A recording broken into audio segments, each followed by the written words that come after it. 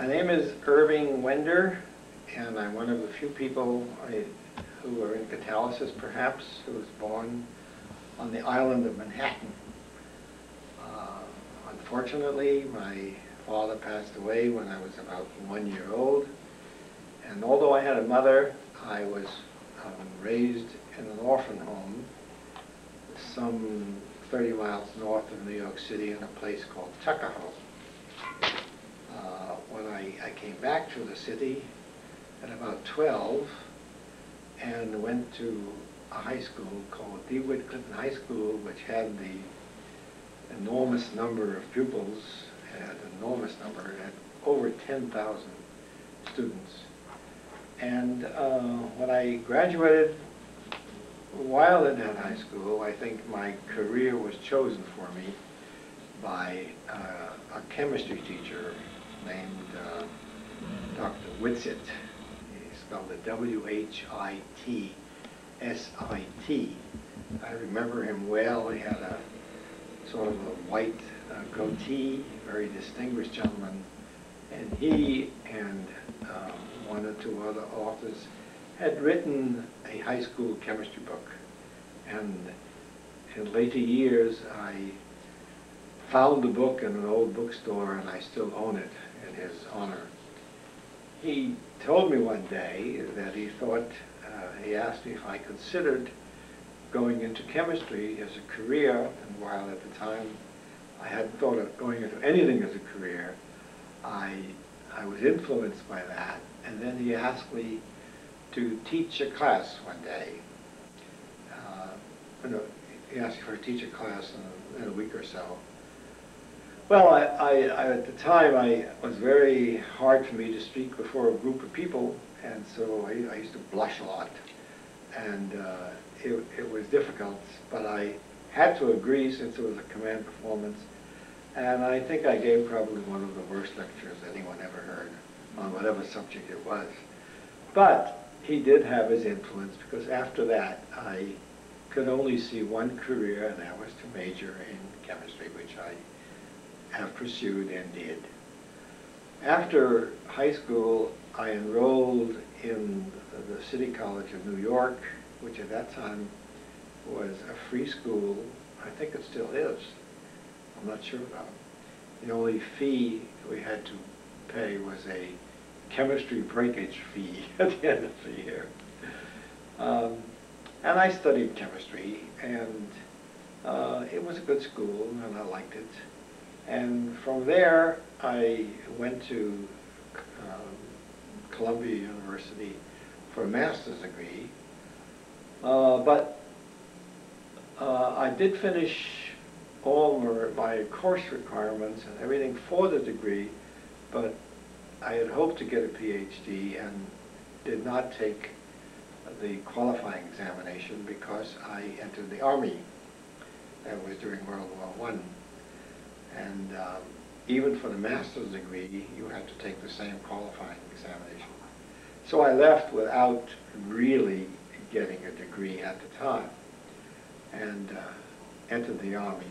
It turns out I later did get the degree from Columbia University, and I'll tell you about it. In the Army, I was put on a 90mm aircraft gun for about a year in uniform, then asked to take a special test given to thousands of people called the ASAP Advanced, whatever I said that, whatever it was, Advanced, ASTP, Advanced Training, something or other.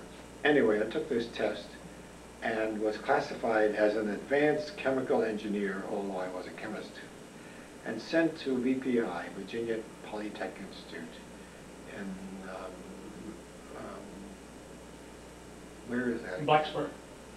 Blacksburg, Virginia. Very pretty place. I was sent there I was told I'd be there a week and then be reassigned somewhere. Well, almost a year later, I was still there. Which reminds me, I was put on I was put to work with a Professor Willebrand, who was a very famous chemical engineer. running up and down distillation columns, which didn't seem to be very worthwhile. And so I left that, and I was allowed to enroll in whatever I wanted. And so I enrolled in bacteriology courses, taking in that year all the courses they had to offer, including graduate courses. And believe it or not, getting a small grant from the AAAS to do research. But that ended because at the end of the year, by the time that came through, I left. While I was at BPI, I don't know why it's not important, but I did have a touch football game where I jumped up for a pass and my head hit someone else's head. My wife had come down to BPI because I'd been down there for so long. And I felt fine, but I couldn't remember anything. So I was put into a hospital and asked what my name was. Well, I knew my name. I was asked what my Army serial number was. Well, I 326123448. I knew it perfectly. And then I was asked whether I was married. I was, but I could not remember. I said, I think so. And they said, well, if you are, what's your wife's name? Well, I couldn't remember that. My wife has never forgiven me. But after a day or so, I regained my memory and things were all right. And then one day, about a year later, went out for, they called out some names, and they called my name out and said I was being assigned to Oak Ridge, Tennessee. My wife, who was born in Chattanooga, Tennessee, raised there in Tennessee, I asked her where Oak Ridge was, and she said she never heard of the place. And I said, that's the way they teach geography in Tennessee. But of course, Oak Ridge had never existed before the war, and there was really no way she could have known.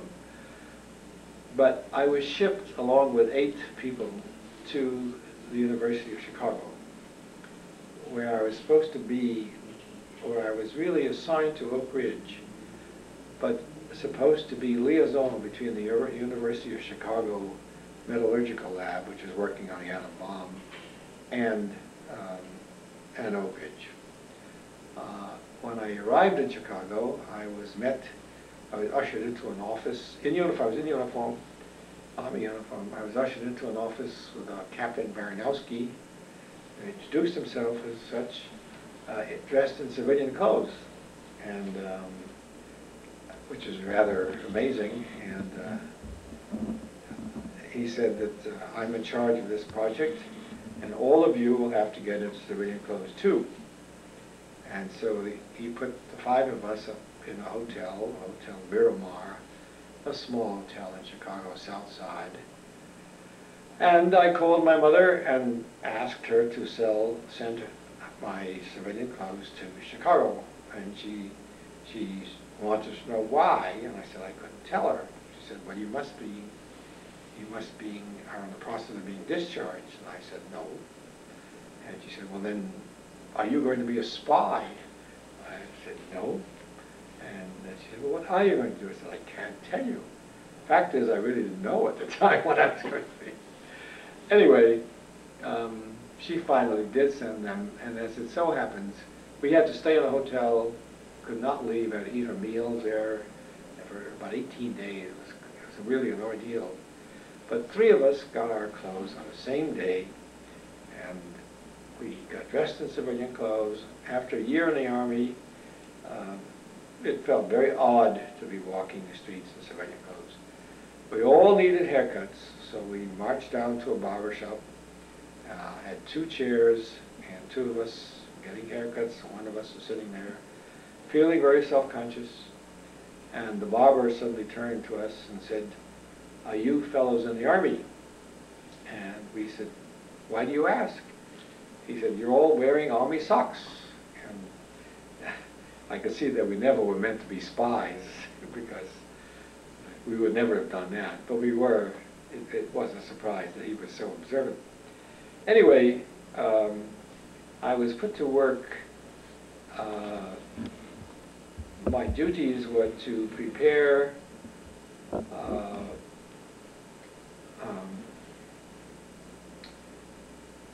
volatile, carrier-free, volatile fission products. The main ones were iodine, which were coming out of the smokestack at Hanford, and ruthenium tetroxide, which is volatile, and it was also coming out of the smokestacks at Hanford. So I had to dissolve uranium slugs and exposed to enormous amounts of radiation,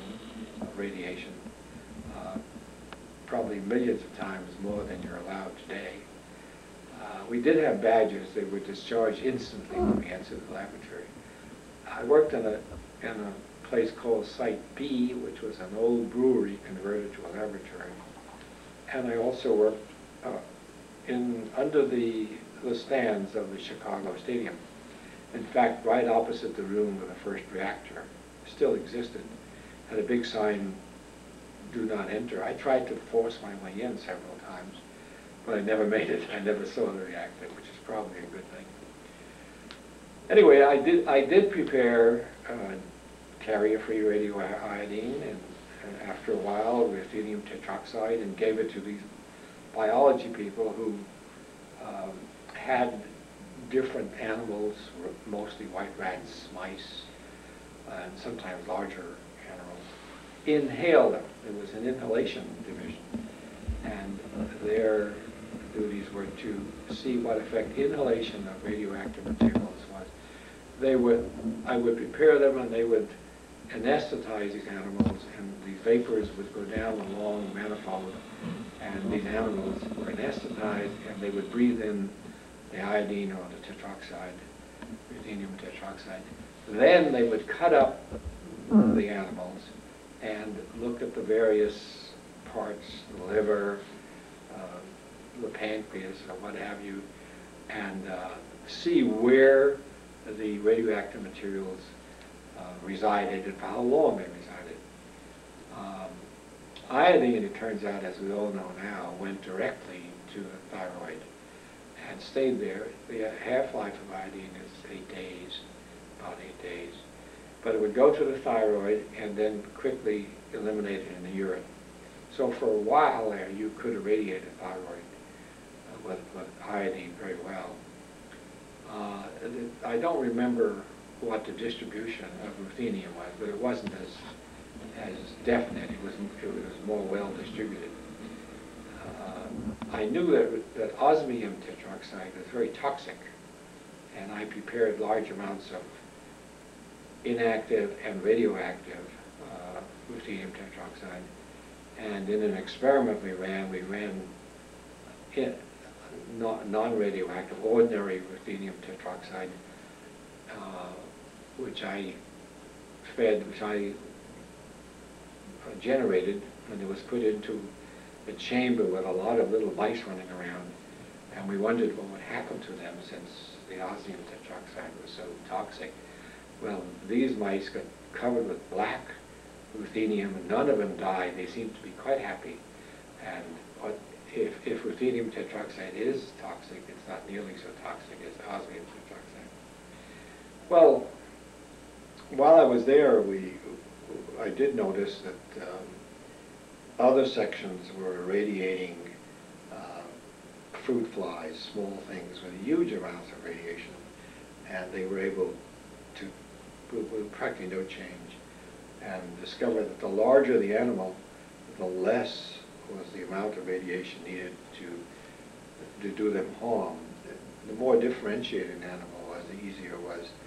So that while you could give 10,000 rats to a fruit fly, 300 did a dog almost did a dog in. So we realized that man is very susceptible to radiation.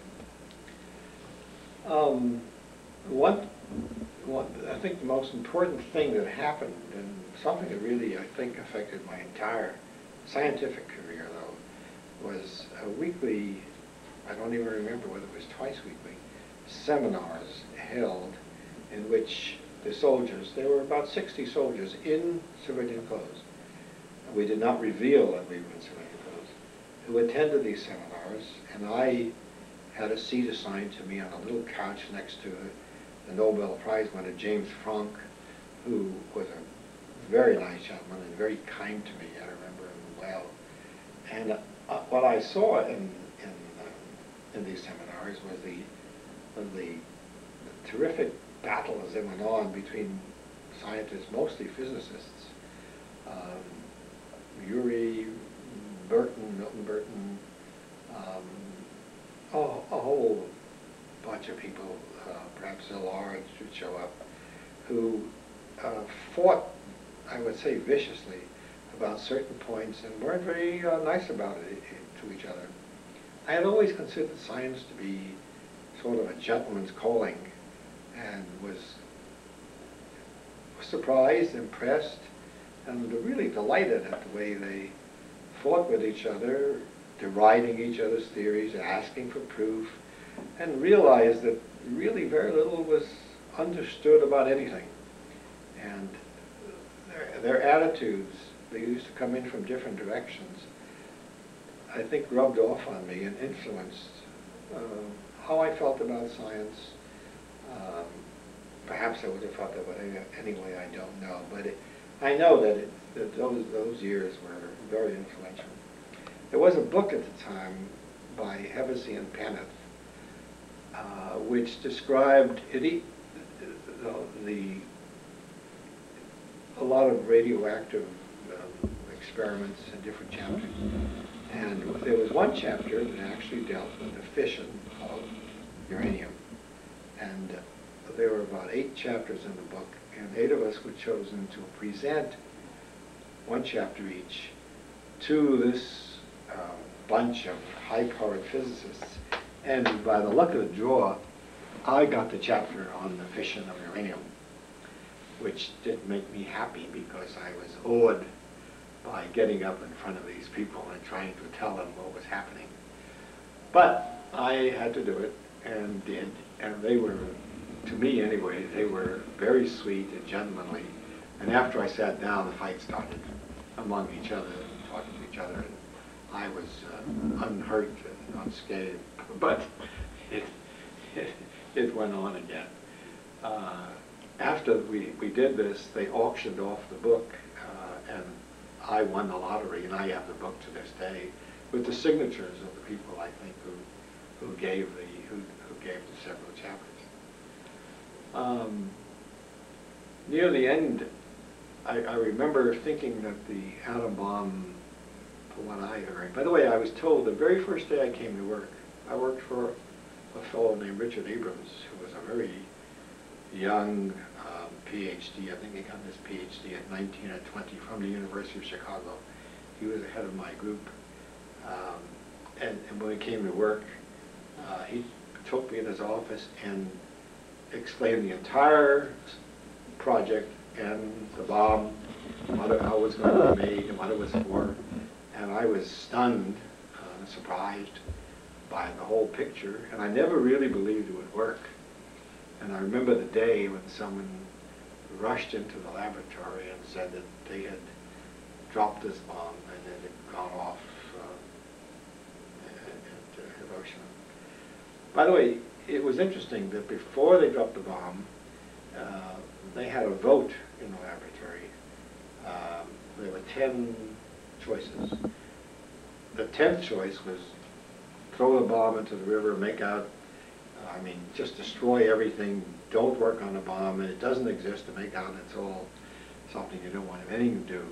I don't think, maybe some people voted for that. Number 1 was drop the bomb, period. I think we only had 2 bombs, so we didn't have too much choice, but very few people voted for that. Number 2, which practically everybody voted for, and I certainly did, was invite the Japanese to come to an island, drop the bomb, let them see the damage it did, and give them a week or so to surrender.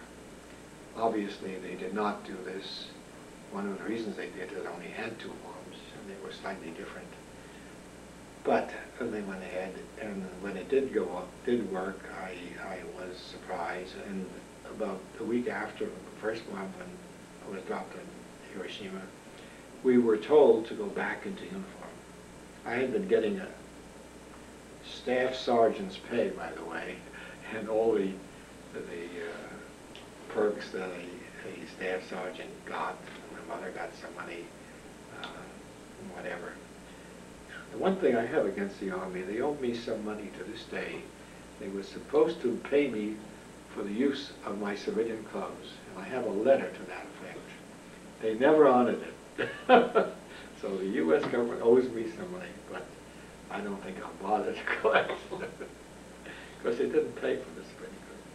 But we showed up one day, all 60 of us, in uniform, and people said, "What happened to you? The war's almost over and you've been drafted." Or something. And I said, no, we've been soldiers all along. I left out one part, and that is I said I was assigned to Oak Ridge as liaison between Chicago and Oak Ridge. And I was not assigned to the University of Chicago. And sure enough, one day I was told to bring a sample to Oak Ridge from Chicago. And so I set off with this sample, took a train at 63rd Street Station, and headed off in a blinding snowstorm toward Tennessee, Oak Ridge. And the train had gone about 10 to 15 miles when it just couldn't go any further because of the snow. And so it backed all the way into Chicago. And I returned without ever seeing Oak Ridge.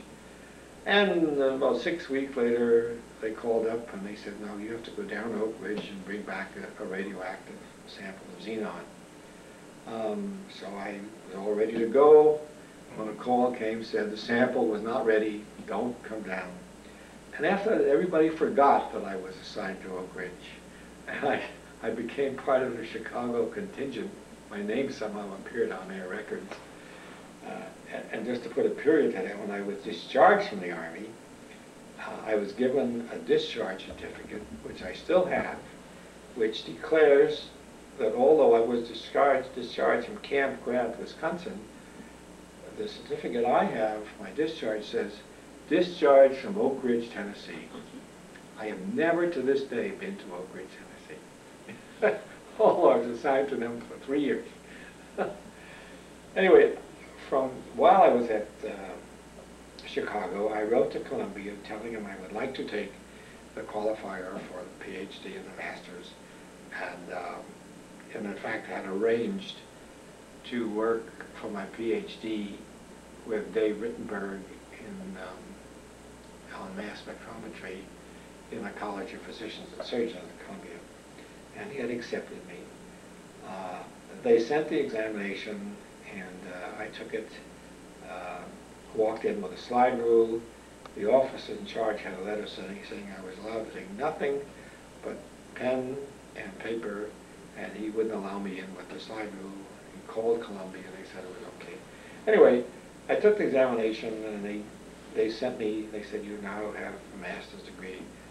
And that was that. And while I was at the Chicago, a fellow named Ben Ferber worked with me, and he had worked for the Bureau of Mines right outside of Pittsburgh at a place called Brewston. Turns out that Hammett and Kistiakowsky were working at Brewston on explosives. I had never heard of the place, but he said they were looking for people for an energy project, and so I wrote to a Dr. Storch, who headed the lab, about a job when I could see the end, that I was going to be discharged one of these days. And I got an answer, traveled down to Pittsburgh, and was told that if I wanted a job, I could work there with a Dr. Milton Orchin. And so we moved to Pittsburgh, my wife and I, and I went to work I came to work approximately the same day as Keith Hall, who is now, and has been for a long time, the editor of the Journal of Catalysis. And he went upstairs, it turns out, to work for Robert Anderson on the Fischer-Tropsch reaction, and I was sent downstairs to work with Orchin on homogeneous catalysis and organic chemistry. and that determined both our lives. Part of the deal in going to the Bureau of Mines with Dr. Storch was that he told me, I told him I wanted to get a PhD, and they said they had an arrangement with the University of Pittsburgh whereby I could get my degree with a joint sponsorship between Bureau of Mines and the university on some project that both agreed, and I had all my tuition paid by the GI Bill of Rights, and in fact they accepted all my credits from Columbia. So I got there, and then everything worked out just as he said. They let me go to classes during the day. They did everything possible, and really very nice. And the project I worked on was told to me by Dr. Orchin, who later went to the University of Cincinnati. And he said there was some reaction discovered by the Germans while they were working on the Fischer-Tropsch reaction. It involved an olefin. He wasn't quite sure what it was. And at that time we had a lot of captured German documents and also some captured German scientists who were working in the Bureau. And I soon discovered that it basically was the hydroformylation reaction, or oxo reaction, which was the conversion reaction of olefins plus synthesis gas, CO and hydrogen, to form aldehydes and alcohols. And that became the subject of my thesis. First thing I did was read the German literature, although my German is very bad, and wrote what the Bureau calls a report of investigations, which still exists. I have a copy of it anyway, in which I outlined what was known and what I was going to do, and even suggested that it would be a very good idea that although the Germans had used cobalt for this reaction, rhodium would be a very likely candidate as a catalyst for this hydroformylation. Of course, today rhodium is used in most of the new plants, but I never tried rhodium because we considered rhodium would be too expensive to ever be used. Of course, it is too expensive, but it's recovered in very high yield. It was really a marvelous subject to be working on because little was known about this entire field of metal carbonyls, organometallic complexes, catalysis, binders, homogeneous metal complexes, relationship to heterogeneous catalysts, relationship to Fischer-Tropsch, which seems to be a homogeneous version of Fischer-Tropsch in some ways. And so we started work, and I think one of the first things we did was work out the kinetics of the oxo reaction.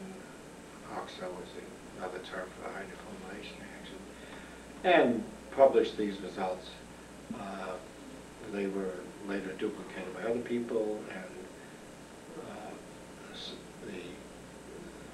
we compared terminal olefins rates with, they all seem to be about the same, with internal olefins, which were about a third of the rate, with branched olefins, with cyclic olefins. And later on, people did the same kinetic work with rhodium, and we found that the rates were much faster with rhodium, but comparable in terms of structure of the olefin.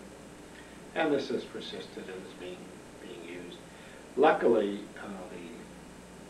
not exactly luckily, but we did not know at the time, although we could have imagined it, the hydroformylation reaction became a very important industrial reaction, and the kinetics and the mechanism and the things we worked out were used, and over 10 billion pounds of hydroformylation products made today in most countries of the world, actually.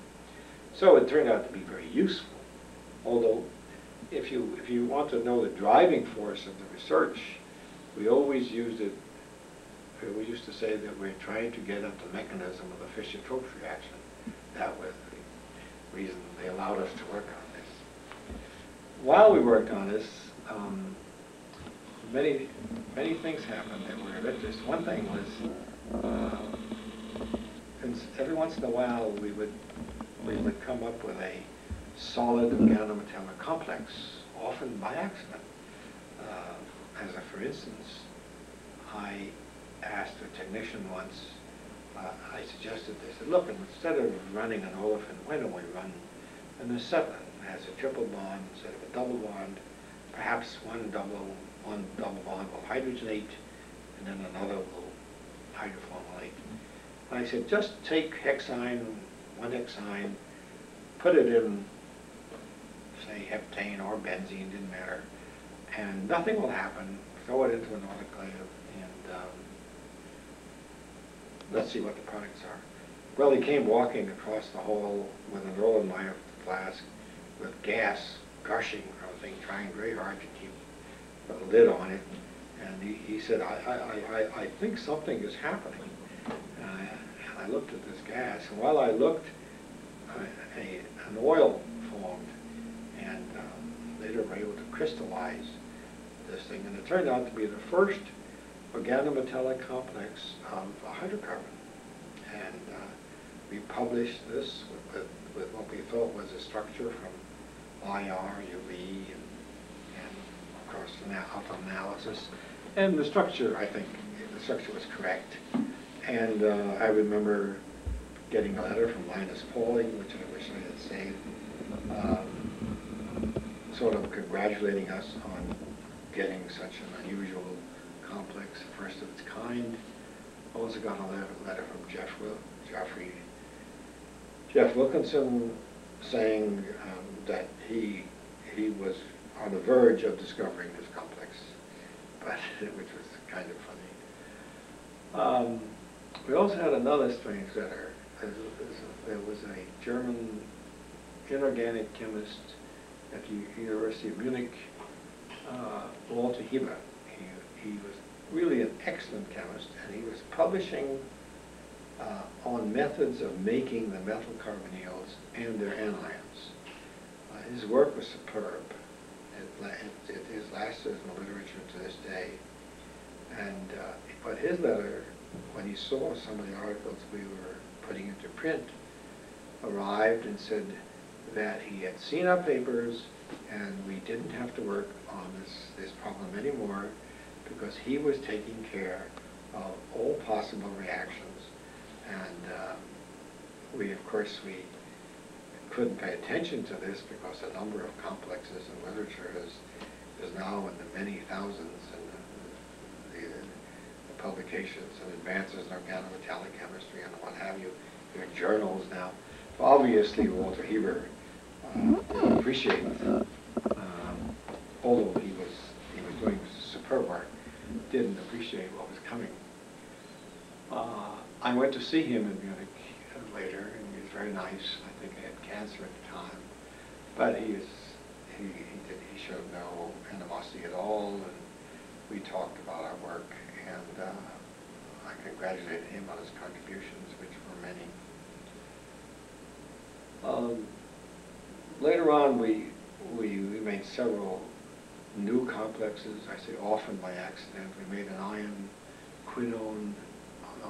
tricarbonyl quinone complex, which is the first of its kind. Then we made one, this one somewhat by accident, which is the first cluster compound, a cluster having at least 3 metal atoms, as defined by most people.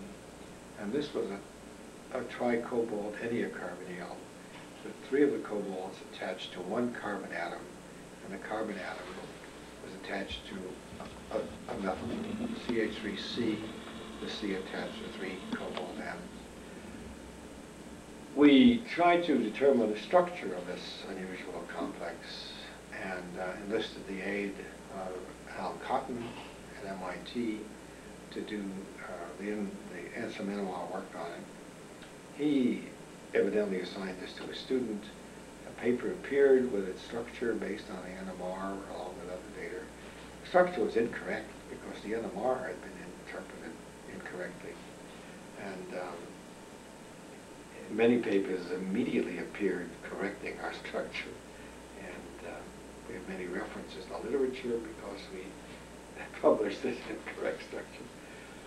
Years later, I had lunch with Al Cotton in Pittsburgh and John Yates. I was going to bring this up about the NMR interpretation, but Al Cotton did, and he said, really, did you in? But it really didn't matter. Anyway, we had a decision to make at this time was, are we going to work on organometallic complexes, or are we going to work in catalysis? And we made a decision that we would not. The complexes were interesting, but our aim was catalysis. So Larry Dahl, who was then starting in at Wisconsin, had read some of our papers, and he showed up, and we handed him a set of complexes that we had made, and he determined their X-ray structures, and he's been doing work like that ever since very well. We turned away from olefins at this time. We said, is an olefin the only substance that will be catalyzed by the carbonyls in the same way? In other words, adding the carbon monoxide, chain lengthening. And one of the substances we used, for instance, was benzyl alcohol, which does not contain a double bond. And we found indeed that this, some of it hydrogenated toluene, but a good part of it did undergo homologation, which is a chain lengthening reaction. And we converted benzyl alcohol into phenethyl alcohol. This gave us a chance to see what the effect of electron releasing and electron attracting groups in a para position of benzyl alcohol would have on the rate of hydrogenation or chain lengthening. And we found that electron releasing groups like methoxy in a para position favored the formation of the phenethyl alcohol, in other words, CO added, but electron attracting groups like fluorine reduced, gave you mostly parafluoro toluene. We thought this might be a carbonium ion reaction, but I'm not sure that it wasn't a free radical reaction. We also found that hydrocarbons such as anthracene were reduced to 9,10 dihydroanthracene, and very easily, essentially quantitatively. But for the anthrene, for some reason, was reduced with difficulty. We took a whole row of polynuclear hydrocarbons and found that they were all reduced. They all added hydrogen to give one of two structures. They would either give you a structure with one benzene ring or a phenanthroline ring. For instance, naphthalene would give you tetralin, but pyrene would add two hydrogens to give you a phenanthroline structure. You'd have to write that out to see that. Parylene, this structure properly not even familiar, would give you hexahydropyrylene and leave a phenanthroline-like structure. So you could predict what was happening. We started to reduce coal with it, and we found that a good bit of hydrogen added. The reaction was very, very slowly affected by sulfur, so the sulfur in coal really didn't make much difference. If you let it go long enough, there's a slow reaction which converts, say, cobalt carbonyl into a cobalt sulfide, which is not, thermodynamically is very stable, and would not be converted to a carbonyl even under high pressure. But it really is essentially, you can say, it was not affected by sulfur. And in fact, Bill Dortson and I have 2 patents on the reduction of thiophene to tetrahydrothiophene called thiolane with cobalt carbonyl and syngas. So we were actually reducing a sulfur compound. We tried other non-olefinic compounds such as acetals, orthoformates, and ethers, and found in most cases they would react to form to add a carbon monoxide in a certain way, which no sense going into. and found that the necessary condition was that somehow or other a metal carbon bond had to be formed. Actually, and once a metal carbon bond was formed, then a CO would generally undergo an insertion between the metal and the carbon. A migratory insertion, in other words, the alkyl group would migrate to a CO group. So that if we had, say, CH3 cobalt carbonyl, the CH3 group would migrate to one of the COs, terminal COs, and we would get acetyl cobalt carbonyl. This is what was worked out by a group, Clausen and others, with manganese, and Colorazzo also worked on this, showing that if you had manganese carbonyl and treated it with radioactive CO, if you had methyl manganese carbonyl plus radioactive CO, you would end up with acetyl, not even with CO, with acetyl manganese pentacarbonyl, but that the CO that migrated, if you used radioactive CO, the CO that migrated into the methyl manganese bond was not radioactive, showing that what really happened was a CH3 group had migrated to one of the COs, and then the vacant orbital where that CH3 had disappeared from was replaced by an unradioactive CO from the gas phase. That's too complicated. We probably can cut it out. We, in the course of other studies which are related, we discovered that we could put phthalic anhydride into this reaction just with radioactive CO and find that the CO groups in phthalic anhydride became radioactive, which meant that the CO-O bond in phthalic anhydride was split, and a phenyl CO cobalt bond had been formed. And once that happened, you had exchange between the terminal groups and the CO between the phenyl and the manganese. That went on for some time, and then along about 53, Dr. Orchin left to go to the University of Cincinnati, and I was selected by Dr. Storch, who was head of the laboratory. Dr. Storch had gotten his PhD at Caltech with Lewis and Randall, and he was a contemporary of Urey and a few other people of that ilk, and he's a sharp physical chemist. Given when he was a very fine man, but he could get angry. When he's angry, he knew how to let you know a lot of nice words. Anyway, he called me up to his office and said that Dr. Orchin has left, and we want you to head the chemistry section. And I had been working with nice, clean synthesis gas complexes and felt very happy about it, and things were going very well. So I asked him a very foolish question. I said, do I have to work with coal? And he let out a string of words which let me know in no uncertain terms that I certainly had to work with coal. And how? Well, I did. We explored all kinds of different reactions. We found that we could reduce coal at room temperature, essentially, with metallamine systems, and we produced from a very high rank coal a substance that was heavily hydrogenated and was light tan in color. I still have a sample of it.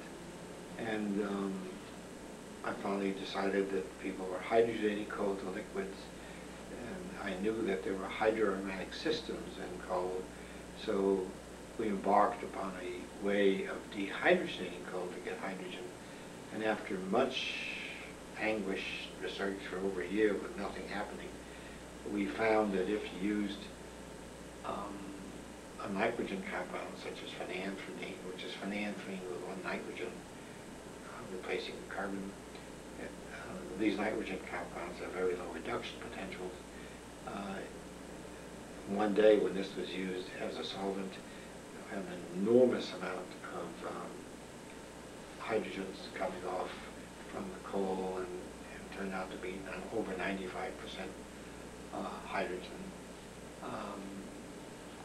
And what happened, of course, was that the coal itself, the hydroaromatics, transferred hydrogen to the solvent, which has a low reduction potential.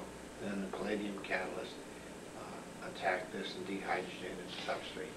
And we found that you could get as much as 10,000 cubic feet of hydrogen per ton of coal, which was interesting but not economical, but gave us a good idea of coal structure, because we could tell how much hydroaromatic material was present. We worked on many reactions of coal at this time, reductive alkylation with Heinz Sternberg and Mill Dorchin.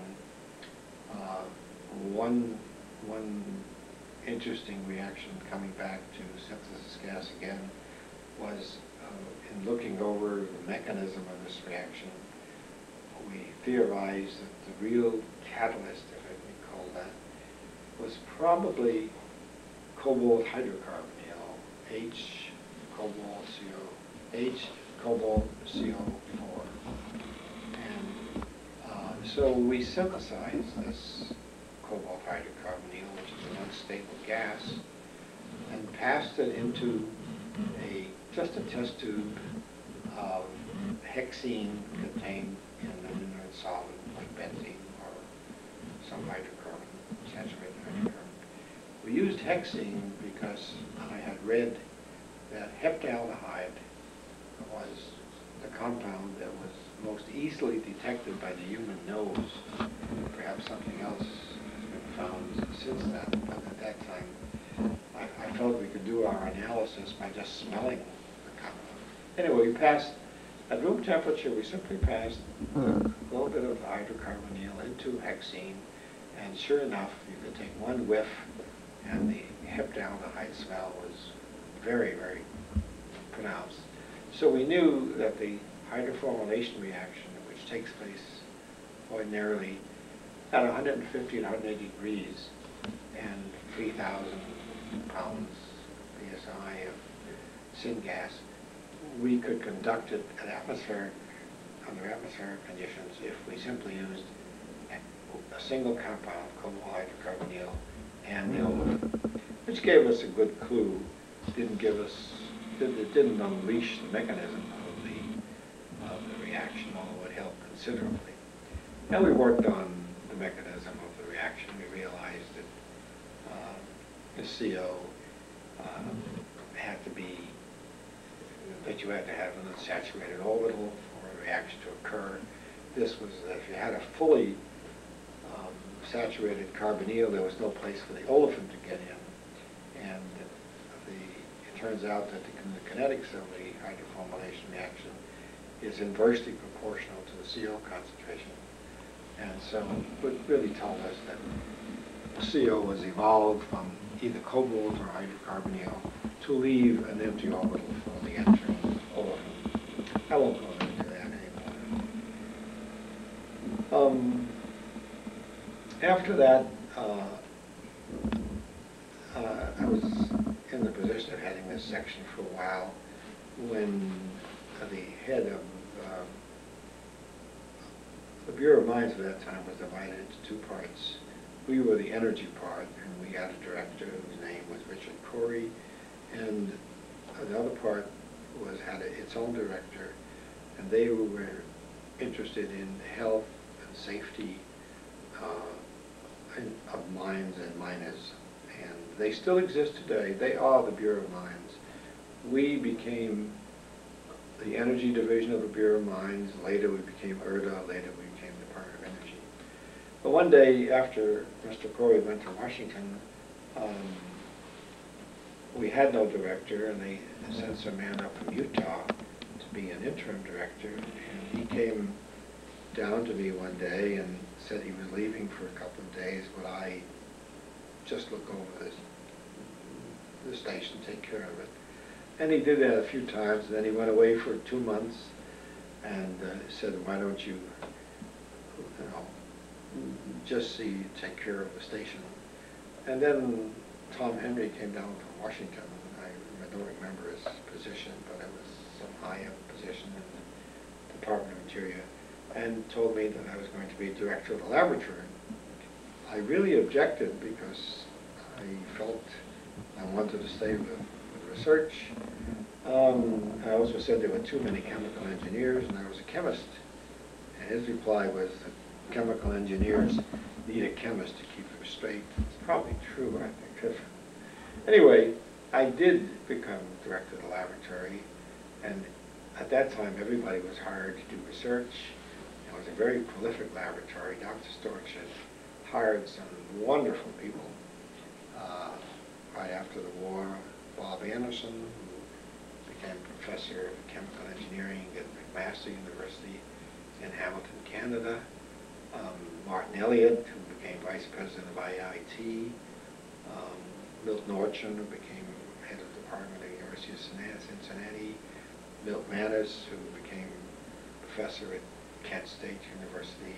Saul Weller became head of the chem engineering department at Buffalo. And Gus Friedel was a super spectroscopist. I can go on forever, but there were some just tremendously talented people. And not only did somehow Storch have an eye for good people, but he encouraged them. He would sit down at lunch and talk to you about your project. And it was always very optimistic, very encouraging. Although he himself was interested in the direct liquefaction of coal and in the Fischer-Tropsch reaction. At that time, Bob Anderson, who had was doing basic work on coal liquefaction, had a barrel-a-day plant, Fischer-Tropsch plant, going. And interestingly enough, people from South Africa visited our barrel-a-day plant very often. And I think we helped them, I hope we helped them, a fair amount in their Sasol work. Anyway, we kept in very good touch with them and exchanged information along this line.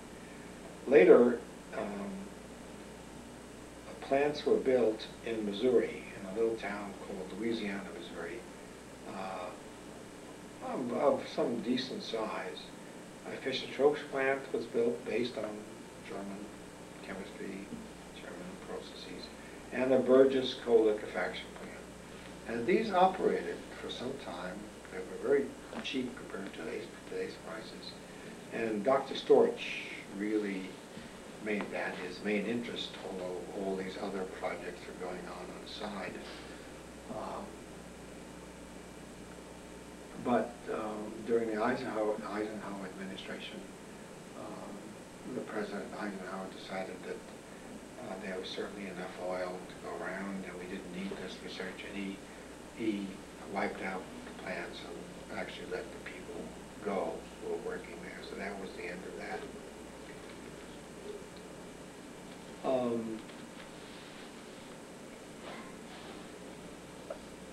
Let's see, after that, while I was director, by the way, I always kept a little group working with me doing some research, so that I managed to never to lose out on the research work.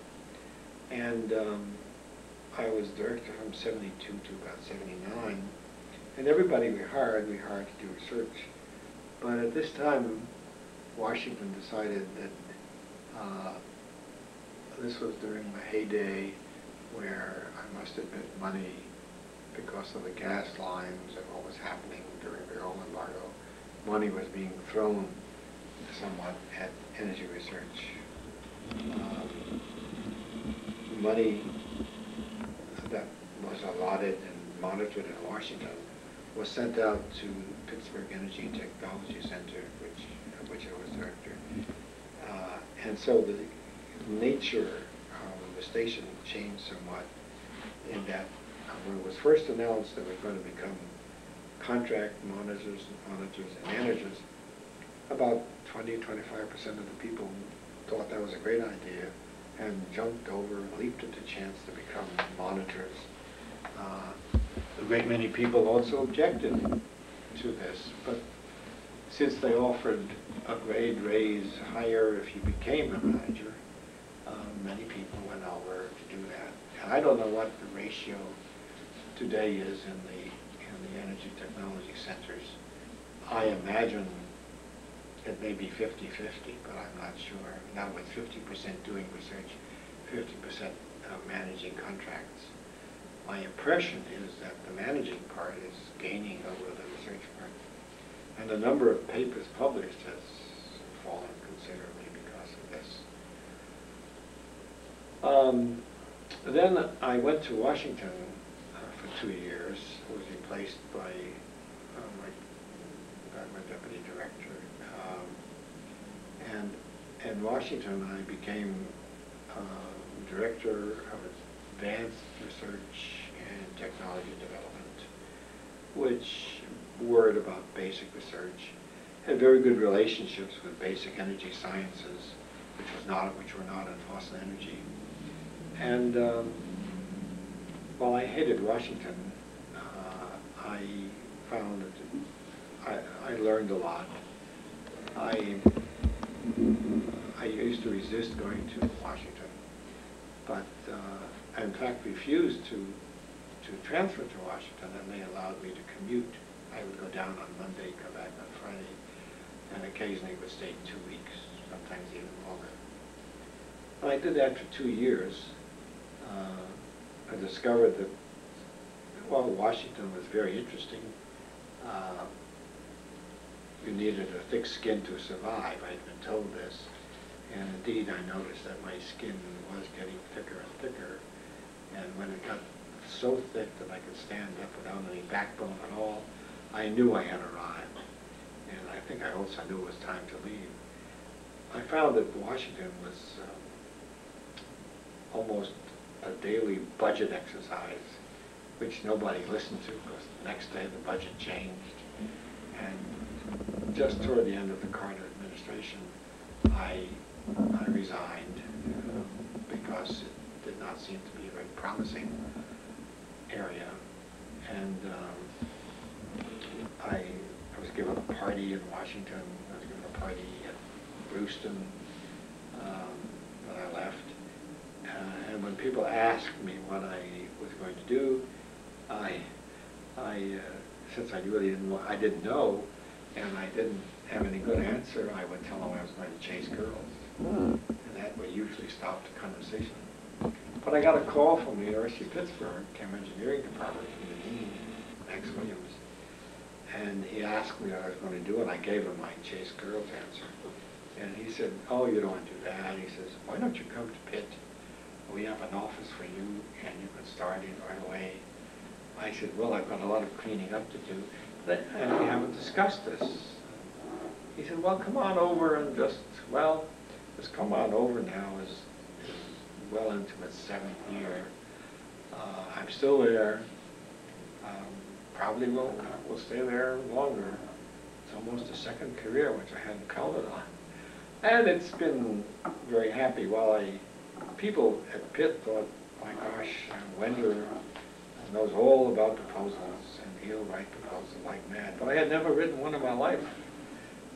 We got funds at the Bureau of Mines, which later became IRDA, which later became Department of Energy. I kept in the same chair through all 3 agencies without moving as director. But I knew what a proposal should be like, and so the grants that I wrote, I was fairly successful.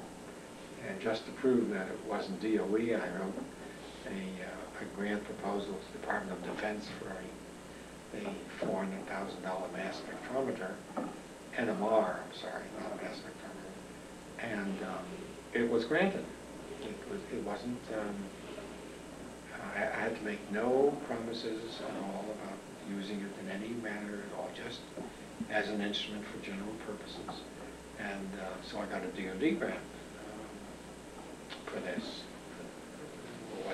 And I also did work for Electric Power Research Institute on carbon dioxide and on synthesis gas chemistry. So things worked out rather well, and I enjoyed working with students. I had master's and PhD students, still have them, and still writing proposals, and having, I guess, a good time, except that I really had expected when I went to Pitt to cut down on the amount of work that I was doing. I hoped perhaps to work, shall we say, half-time or something like that. But I soon found that I was embroiled in committees and what have you, and students, and I went there every single day, came home, worked at night till 1 or 2 in the morning, which I'm one of these people who like to work late and sleep late, and still do, and find I'm working an 80-hour week to this day. And so I was complaining about this one day in the men's room, fellow next to me. I thought I'd be working half-time or so, and I'm really working very hard. And he very nicely put it very nicely. He said, look, around here, either you do nothing or you simply work very, very hard. So that helped, whatever. And I reconciled to that, although I'm not so sure my wife is reconciled to that. So that's where I am now. Well, do you see any difference between students today? While I was with the government. I don't know. I really would say that the answer to that depends on the school, really. Some schools, it depends on the reputation of the school and the reputation of the department. And the people they can attract. If you attract good people, they're very good.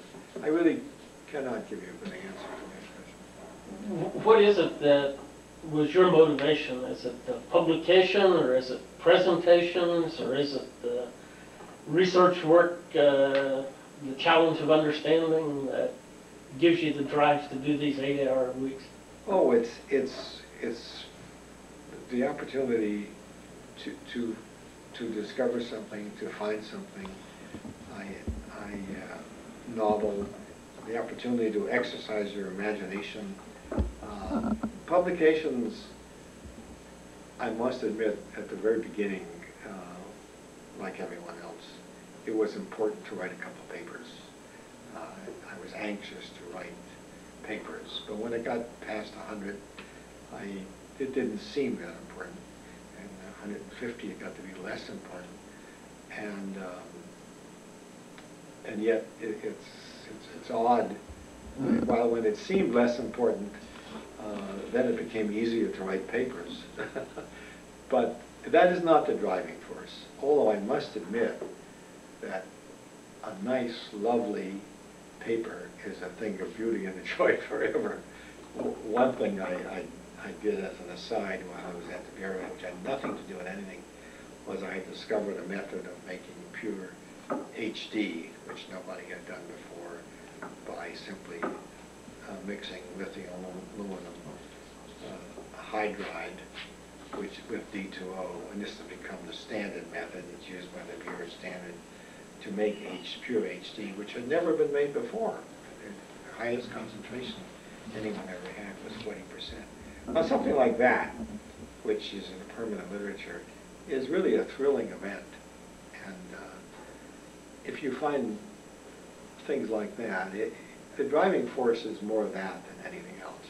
Although I must add that now there's another sort of thing added to that, and that is when you have a student, a master's, hopefully a PhD, getting him through and getting him to the point where he can be a researcher of his own is a challenge.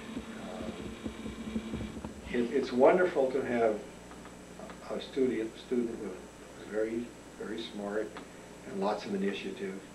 And I find that some students are smart, but really have not caught on to the fact that they have to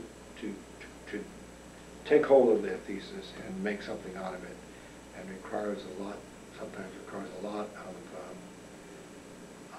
coaching and sort of getting them to realize that this is their thing and they've got to learn how to do research. But that is an added challenge to that. So publications disappeared early, but the thrill of doing something and finding something new is really what drives one on. What is this thing known as initiative, and can you really teach it, or is that something that we don't really understand that much about? That's a good question. I found that sometimes the student will catch on to this and realize, and other times you almost force feed. You say, now you write this up, or you present your proposal, but it comes back in not great shape, and the student doesn't realize how much work he has to put into that. So it really depends on the student.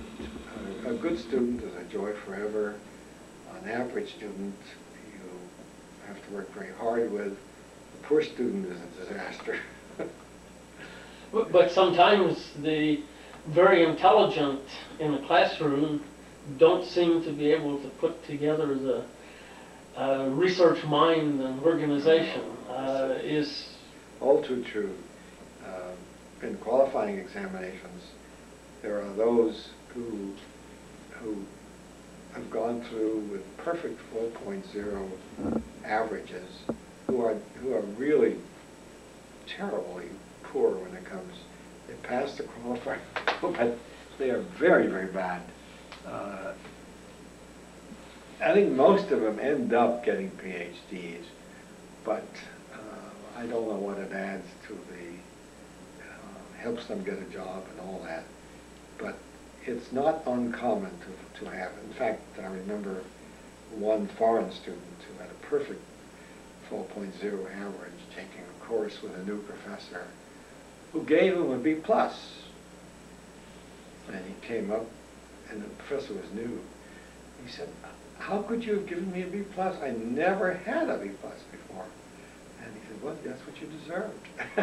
They had quite an argument. He wanted a re-exam and all that. But this fellow never turned out to be a very great researcher. It's not uncommon. Well, Oswald seemed to have the viewpoint that in order for the student would not amount to very much, who hadn't failed a year in high school or something, who hadn't become interested enough in some particular topic to sort of forget the world for a year. How is your view on this? Well, that may be true. Students differ tremendously. We have a fair number of foreign students, some of whom are very good, and some of whom are not. But I think the general impression is they take working for a PhD too casually these days. I may be wrong. When I went to school, it seemed to me we worked extremely hard. But older people always think that of younger people. So I think that may happen now. But and my own degree, of course, happened at a very propitious time where it was so easy to find new things. So I can't criticize. It's gotten harder these days, but I'd like a little more initiative, and from students in general, I would say. But every once in a while, you find a gem. They do exist. Why do you think it's gotten harder to find things to do research in these days? Well, because the fields that I am in, catalysis, synth gas chemistry, coal chemistry, coal conversion, some related petroleum work. The number of people working in the areas have increased dramatically.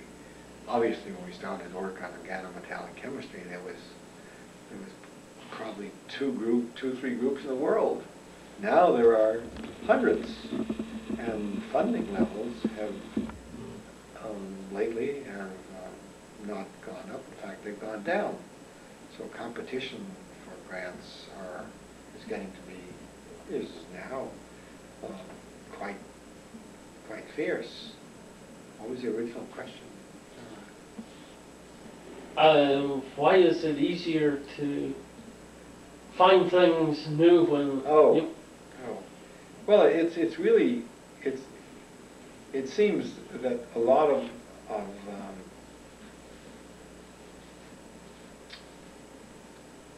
work, seems to have been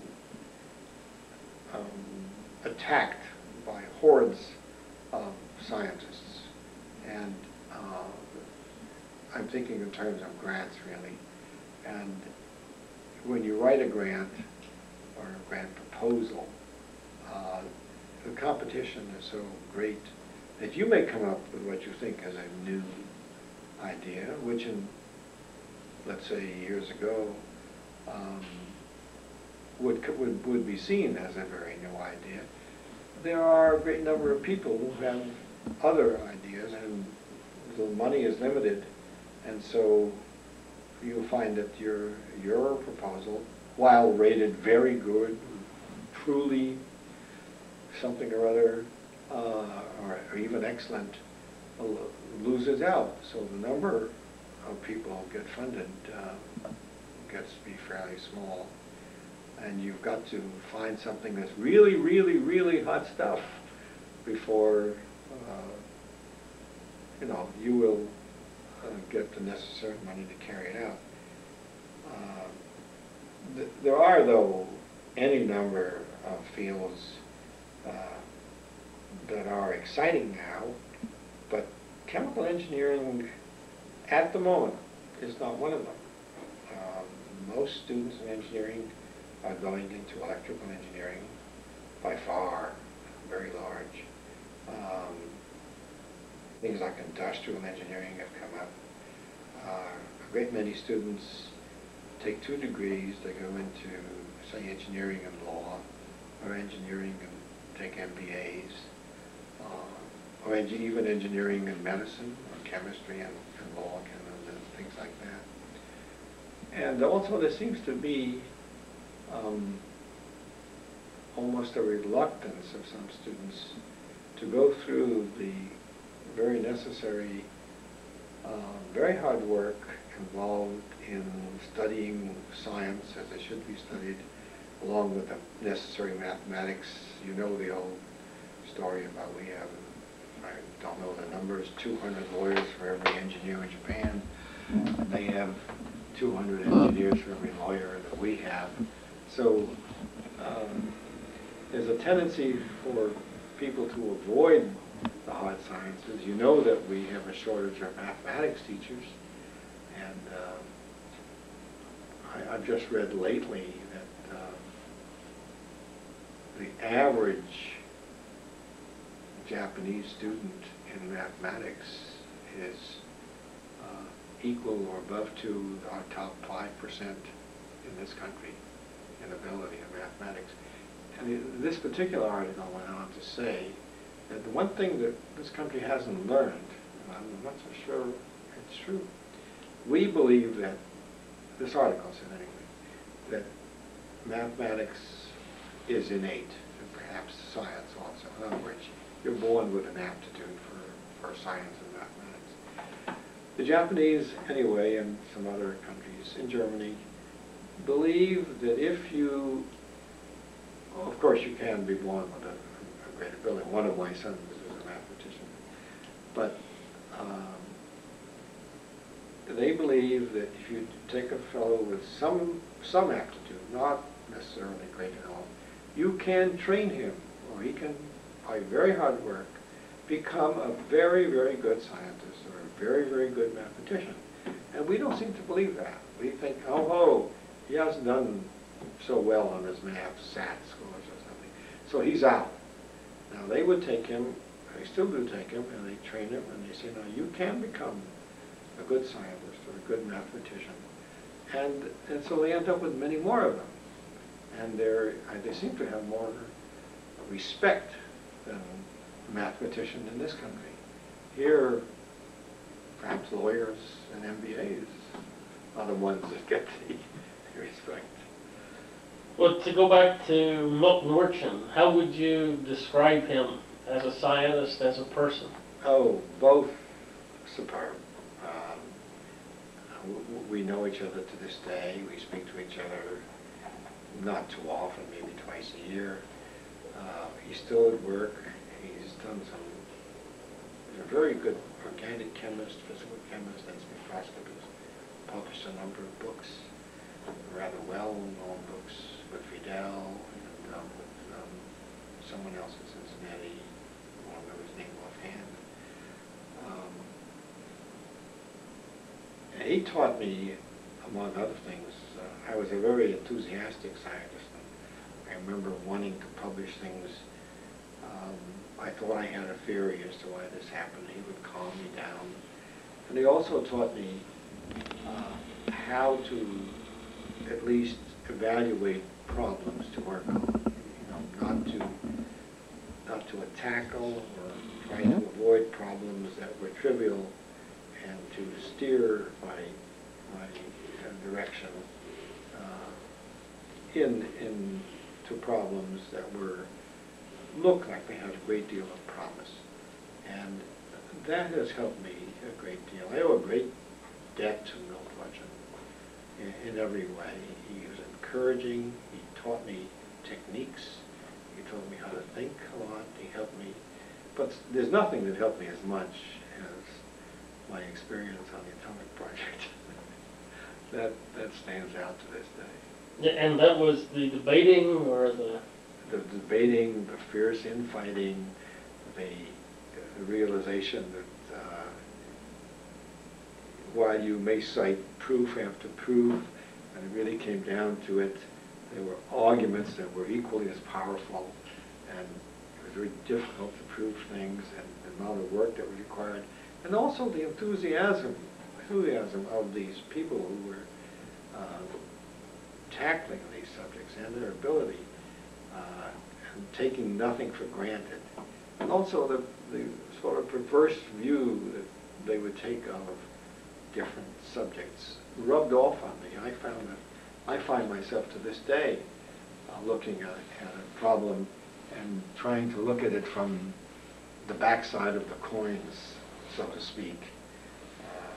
I think I mentioned that people were hydrogenating coal. I decided that I would dehydrogenate coal, and things like that. But they all added up. Storch himself was a great influence. I would love to talk to him, and he was always extremely penetrating and helpful. And so I was surrounded. Remember I told you all the people that he had hired? Well, I was surrounded by them. Saul Weller, they were just tremendous people, and talking with them, and having the ability to exchange information with them was marvelous. I don't know of any collection of people like that in the laboratory in the government. Oh, I'm sure it exists somewhere. You know, maybe Lawrence Berkeley, where have you, I'm sure it exists. Well, could you describe some of the people at Bureau of Mines when you went there? Keith Hall, Milt Maines? Well, I think I told you about them. Keith worked with Bob Anderson, and Bob was in charge of Fischer-Tropsch work, and he had a great whole series of Fischer-Tropsch reactors lined up. A fellow named Floyd Schultz, who had worked with Paul Emmett, sort of oversaw the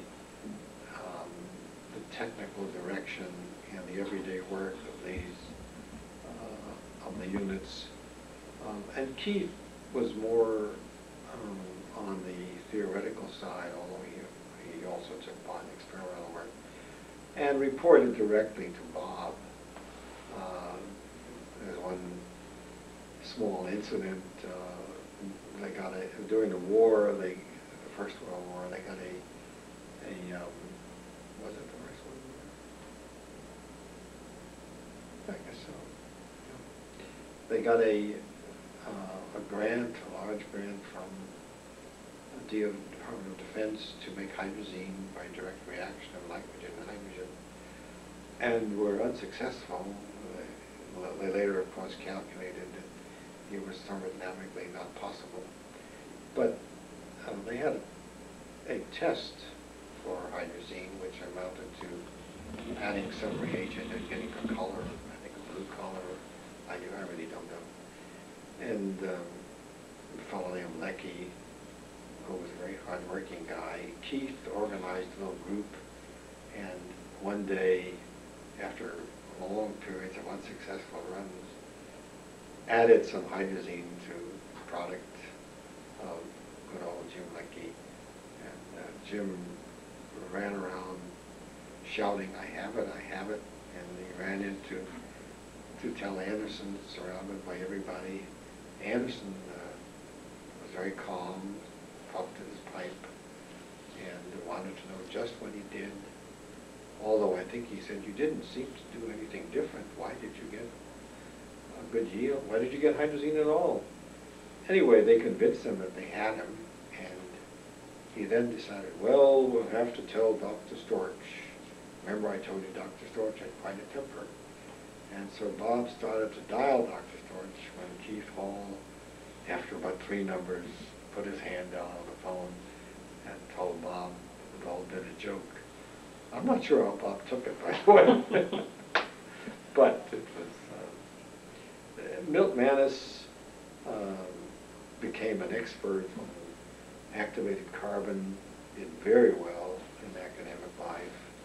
Martin Elliott, after he became vice president, joined, I think, Tennessee Eastman Company. Storch himself, interestingly enough, every time you do well in the government, you know, they transfer you to some other place. They transferred Storch, as they did me later on, to Washington. And Storch really didn't want to go at all. He had the same distaste for Washington as I had. Maybe I learned it from him.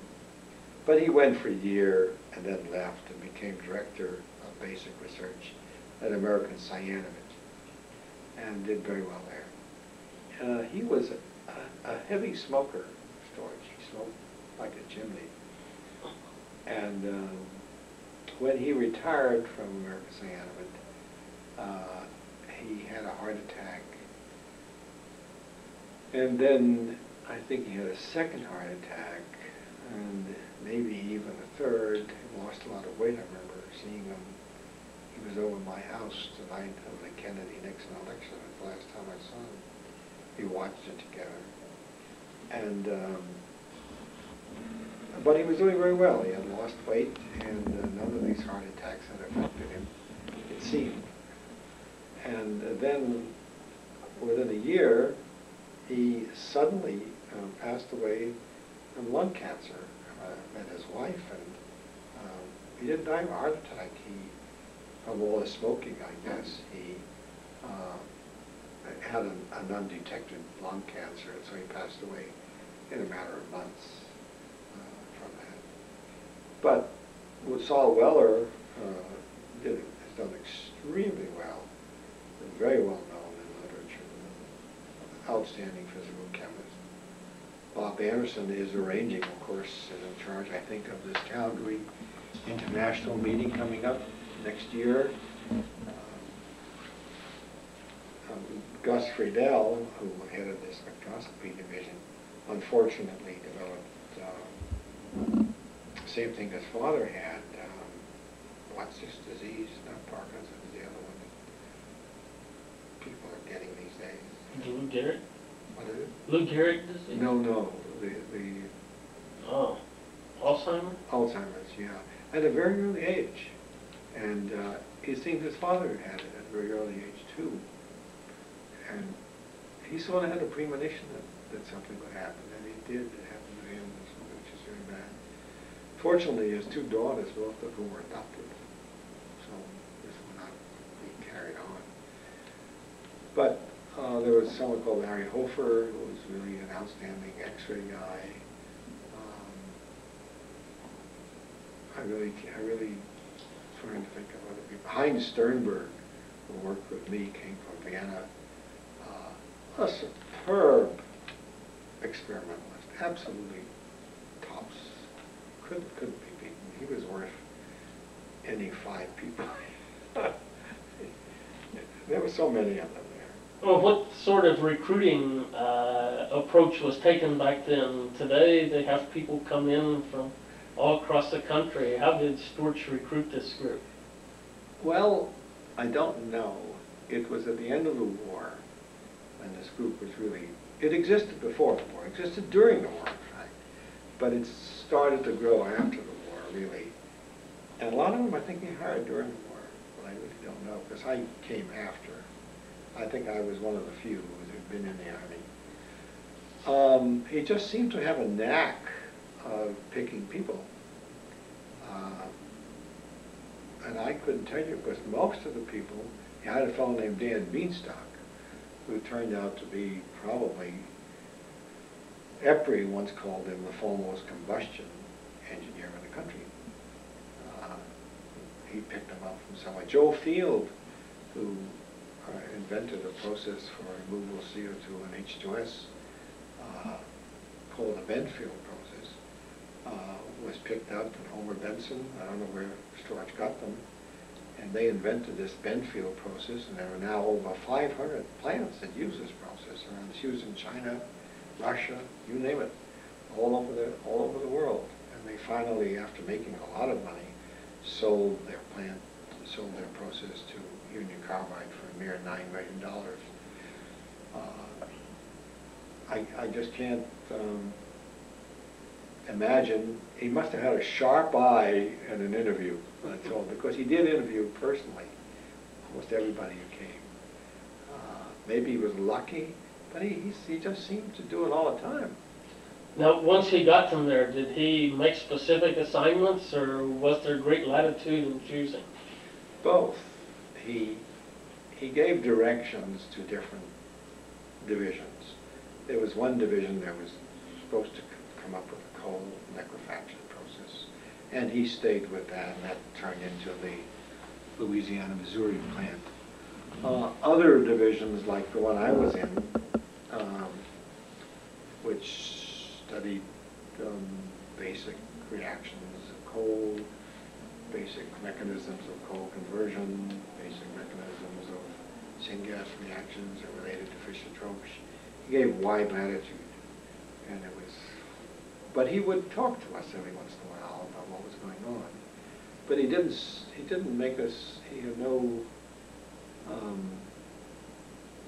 feeling that we had to produce something that was going to result in a process. However, when it came to Fischer-Tropsch and coal liquefaction, he did have an idea. These fellows had to do work that was going to make the process a better process. So he had goals in mind, but he also had a lot of people working, a great many people in more basic areas. And it turns out, in many cases, hydroformylation was one, the Benfield process was another, and Dan Beanstalk, for instance, has a patent south for the two-stage combustion of coal to cut down on NOx, NOx emissions. The people he gathered together were very inventive, although a lot of them did not go out looking for commercial processes. They nevertheless invented things that turned out to be very useful.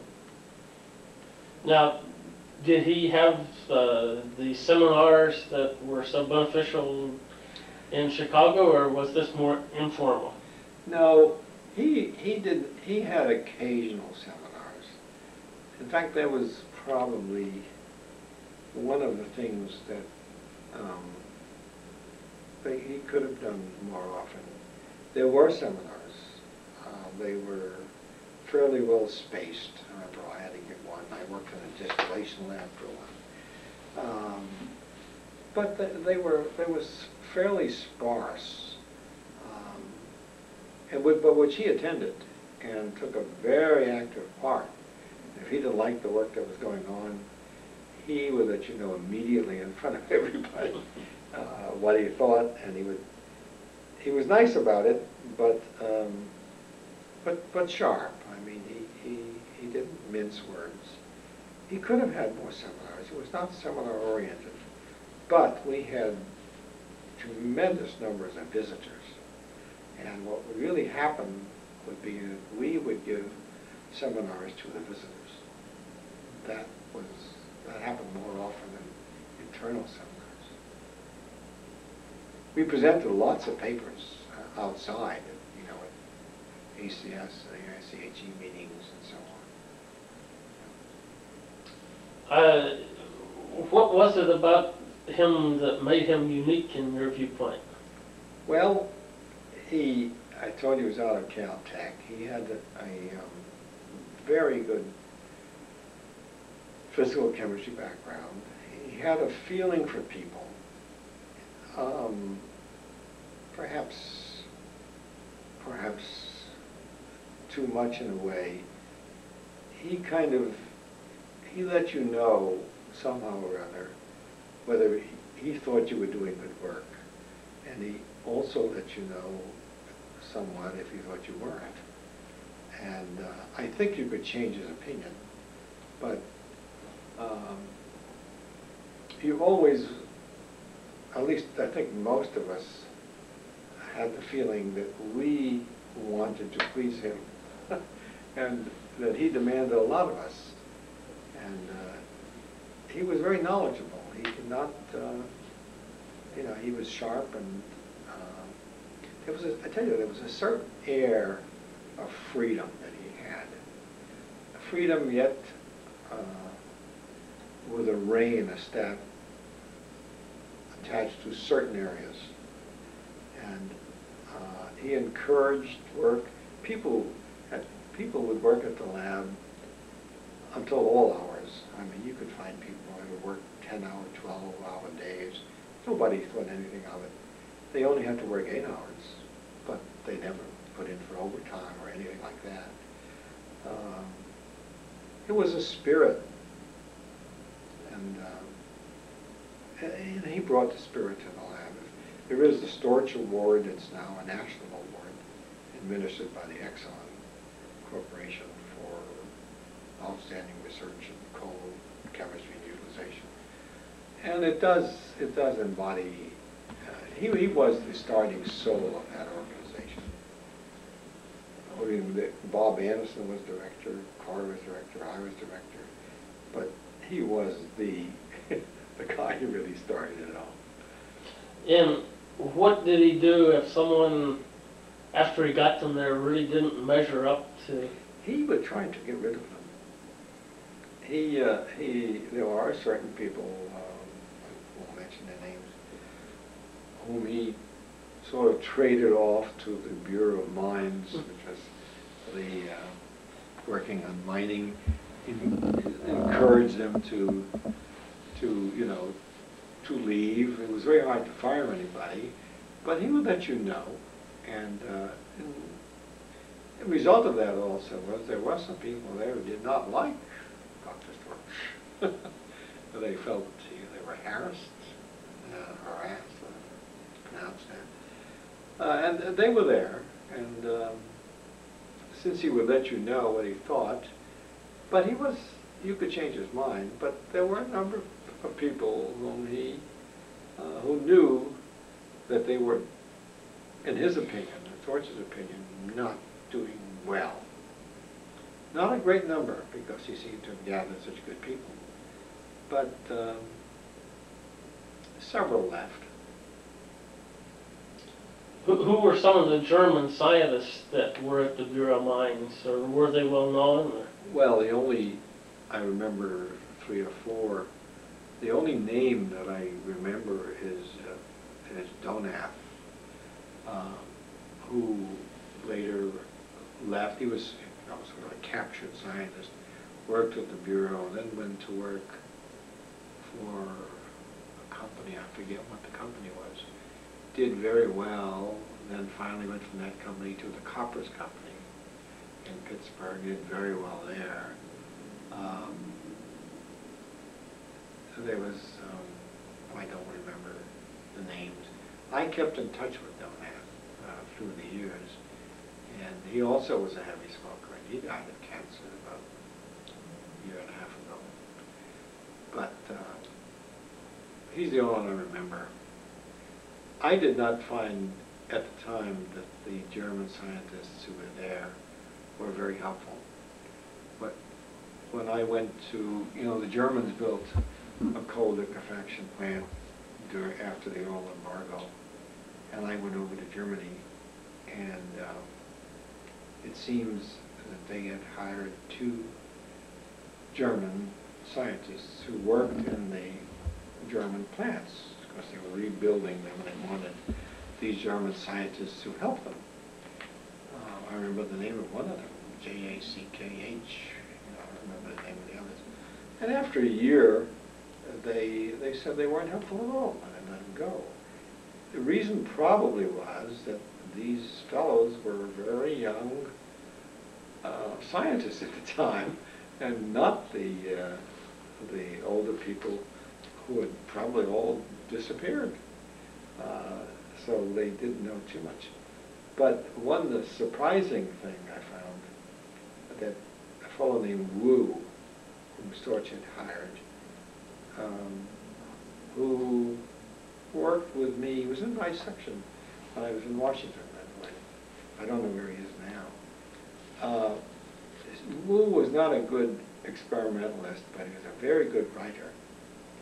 And he and Storch published a bulletin, I think it's Bulletin 633 of the Bureau of Mines on the liquefaction of coal. And I was amazed to hear the Germans tell me when they were building their 250-ton per day plant, which still exists at Bottrop in Germany, that their Bible was Bureau of Mines Bulletin 633, Wu and Storch, not the German work. Well, that bulletin went over all the German work and evaluated it. So, see, that's a book by Kronig. I think there's more in 633 than there is in anything else. And he said that was their Bible.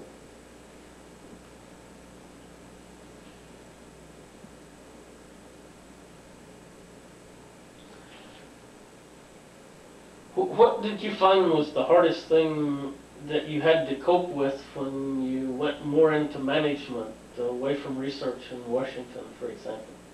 Oh, I found that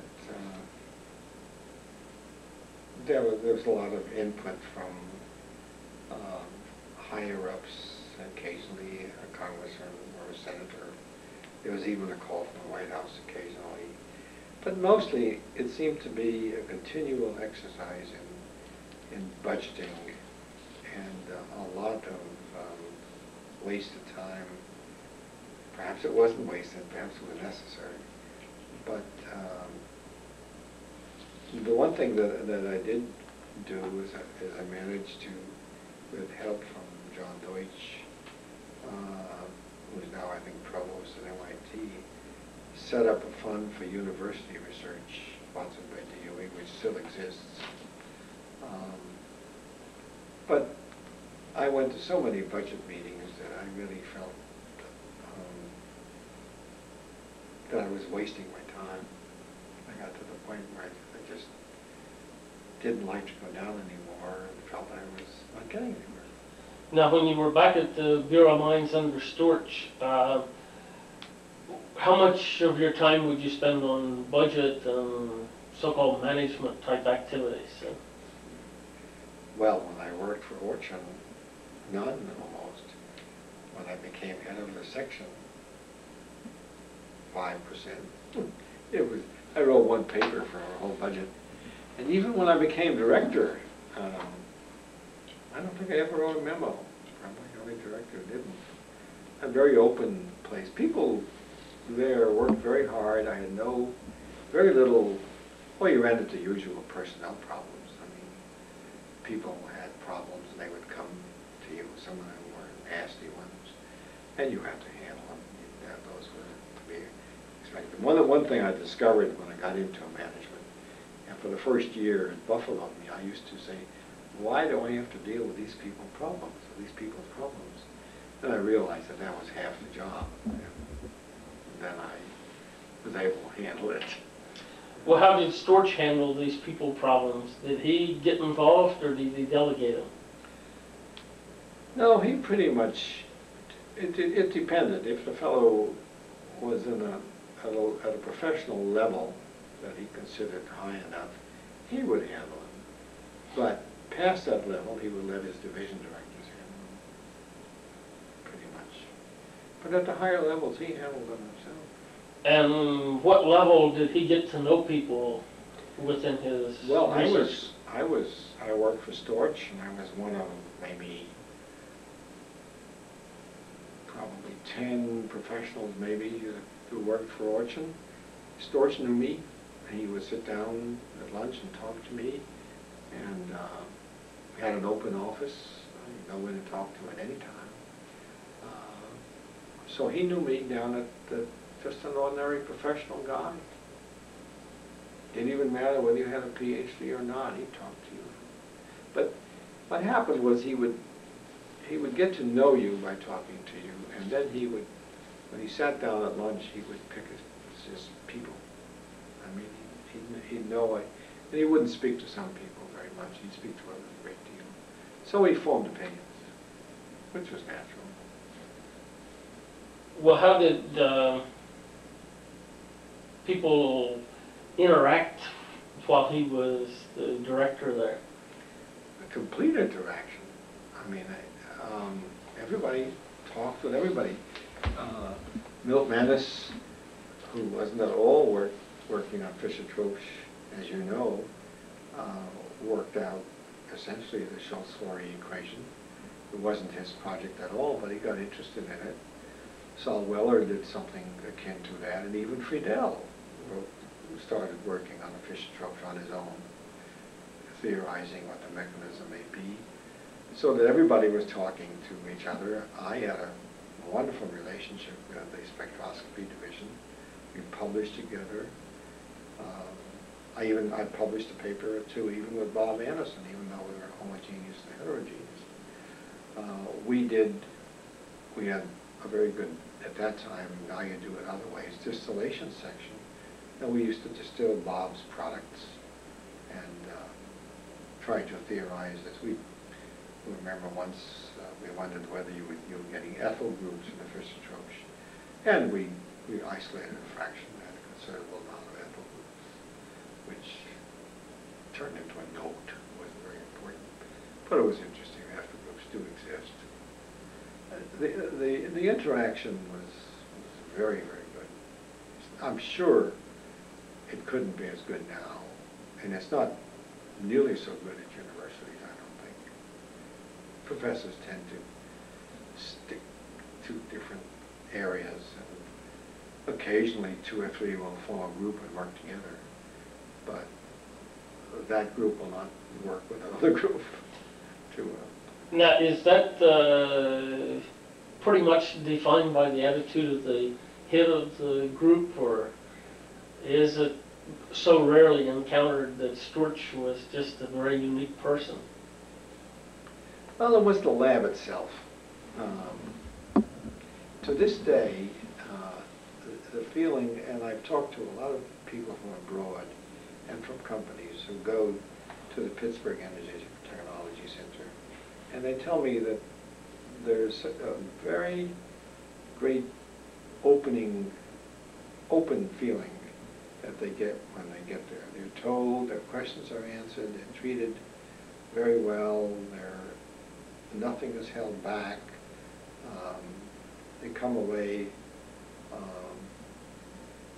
feeling that they really learned a lot. An interesting story there, Union Carbide came along once You know, they built the first coal liquefaction plant in the United States, but they built it for chemical. And it cost $33 million. And they came up to the Bureau and they said they were going to give $10,000 a year, which was a lot of money at that time, to one of the divisions. And they went around to each division and asked what they would do with the money. And I was the last one. And I remember when it came to me, we were working on different publishing in the bid. And I think the fellow who saw me was Ray Chris, but that may not be his name. I learned about this later. He asked me what I would do. And I said, frankly, I don't know what I would do with your money. I said, I think we have a good organization going. I think we do good work. And your work will simply make it a little easier for us. Maybe we'll buy some equipment or do something that we couldn't ordinarily do. And I won't even tell you what we'll do, except I can assure you that we'll do good work. And later on, the director down in Union Carbide, South Charleston, turned out to be a former teacher of mine at City College. And he told me that the reason we got the $10,000, we got it for 18 years, was because they didn't like the other projects, and so they chose the one that said they didn't know what it would do. I hadn't realized that. It was a very interesting, to learn, you know. And they never asked anything. They would come up once a year and just, I think they did it for the privilege. They felt that they came up and they asked a lot of questions, and they felt that they ought to pay something for that. That was sort of their attitude. Well, what was it that gave Storch this air of enthusiasm, etc.? Is this something frequently encountered, or is this something that one encounters only a few times in a career? I have never really, I'm sure there are many people, both in industry and universities, do the same thing. But I, frankly, have never, there were probably two things involved. There weren't many people like Storch, but you have to wonder how Storch would do today with restrictions put on government laboratories. He would not be able to do the things, to handle the things the way he did then. He had a great deal of freedom. So it was a combination of the man himself, plus the freedom that was allowed. He was allowed much more freedom than is given today. So he was unusual, but he lived in he happened to be in an unusual time, and he had the ability somehow or other to surround himself with outstanding people. And now this freedom, did that permit him to focus in on some problems that whose payoff would be far down the road, and with the freedom he was able to still pursue that? Or? Well, I told you his main goals were the liquefaction of direct and Fischer-Tropsch, and he stuck to them. But there were other problems.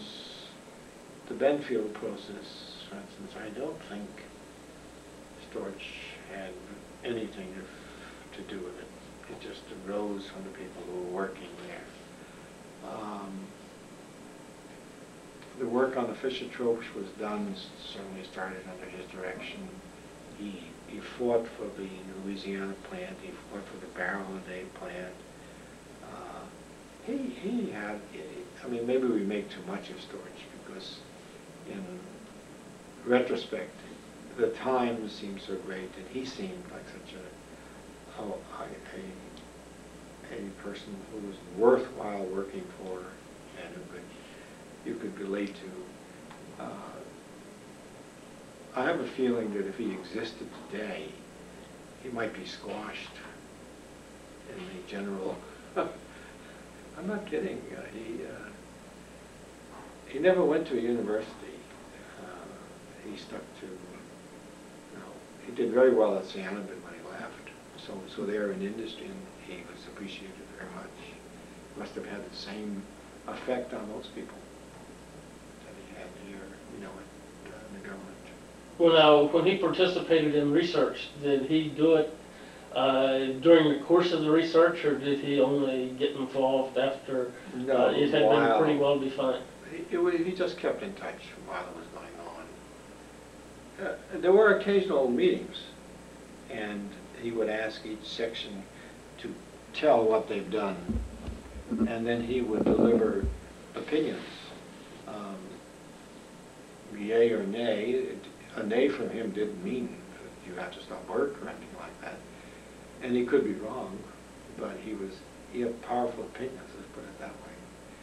And he did manage to influence you. On the other hand, I do remember people rising and objecting to things he said, and he was willing to listen.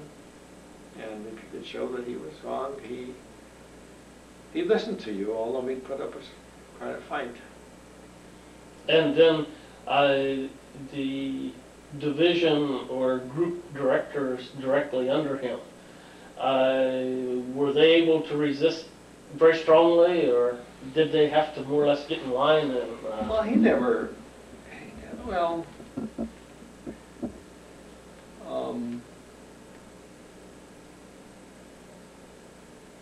most of them, it seems that, for instance, Orchard and Storch, who was mine director, got along extremely well. Anderson and Storch got along extremely well. Benson and Storch, who was head of indirect, got along well.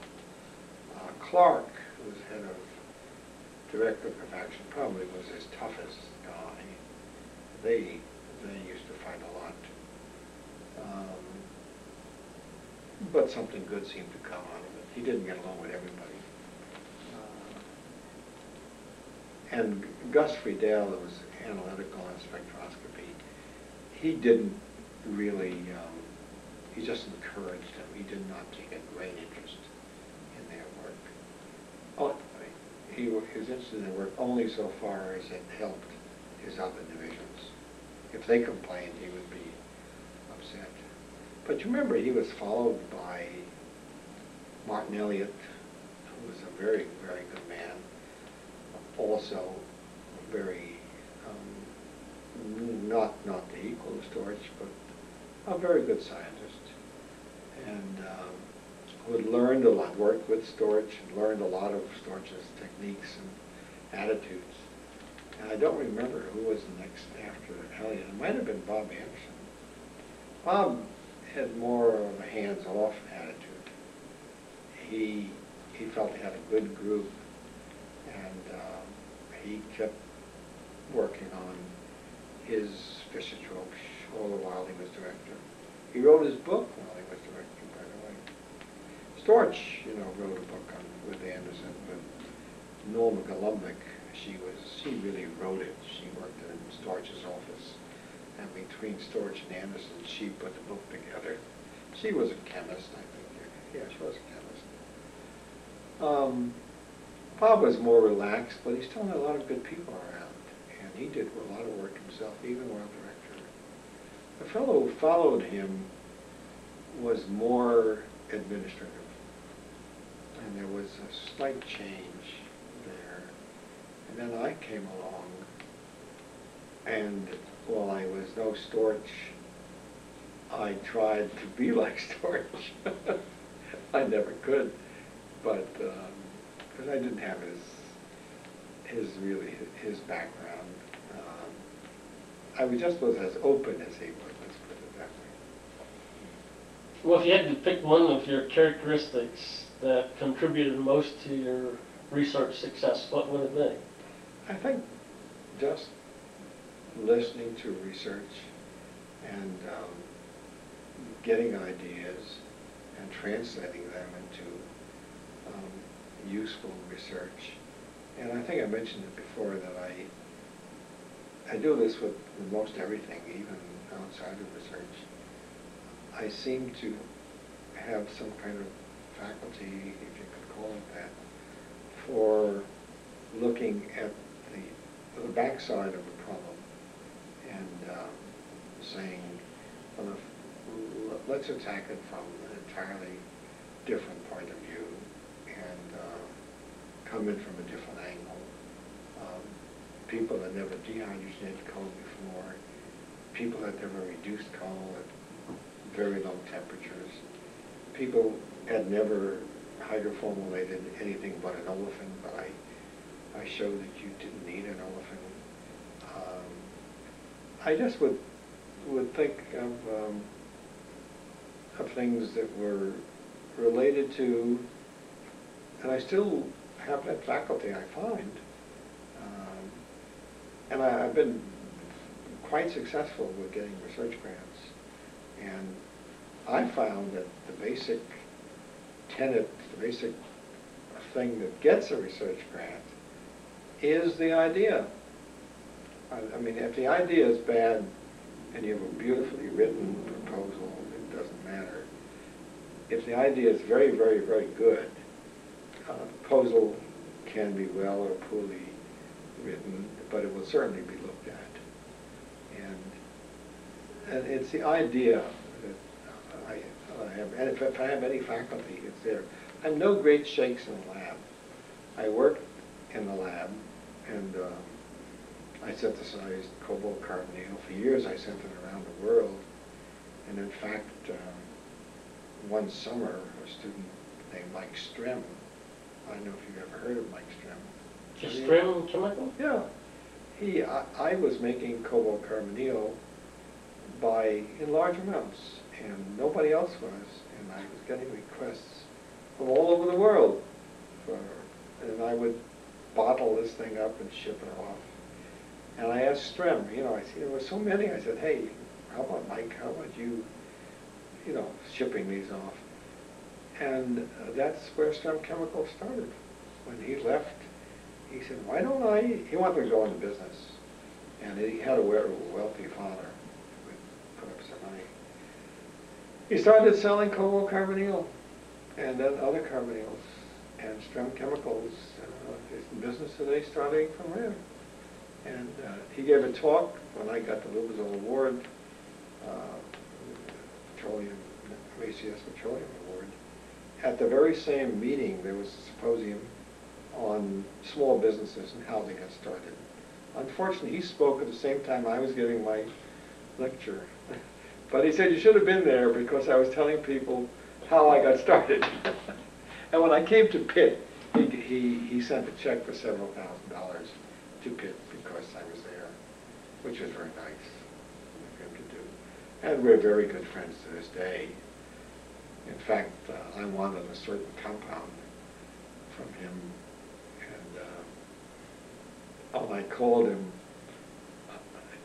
I just wanted a small amount, but I needed it.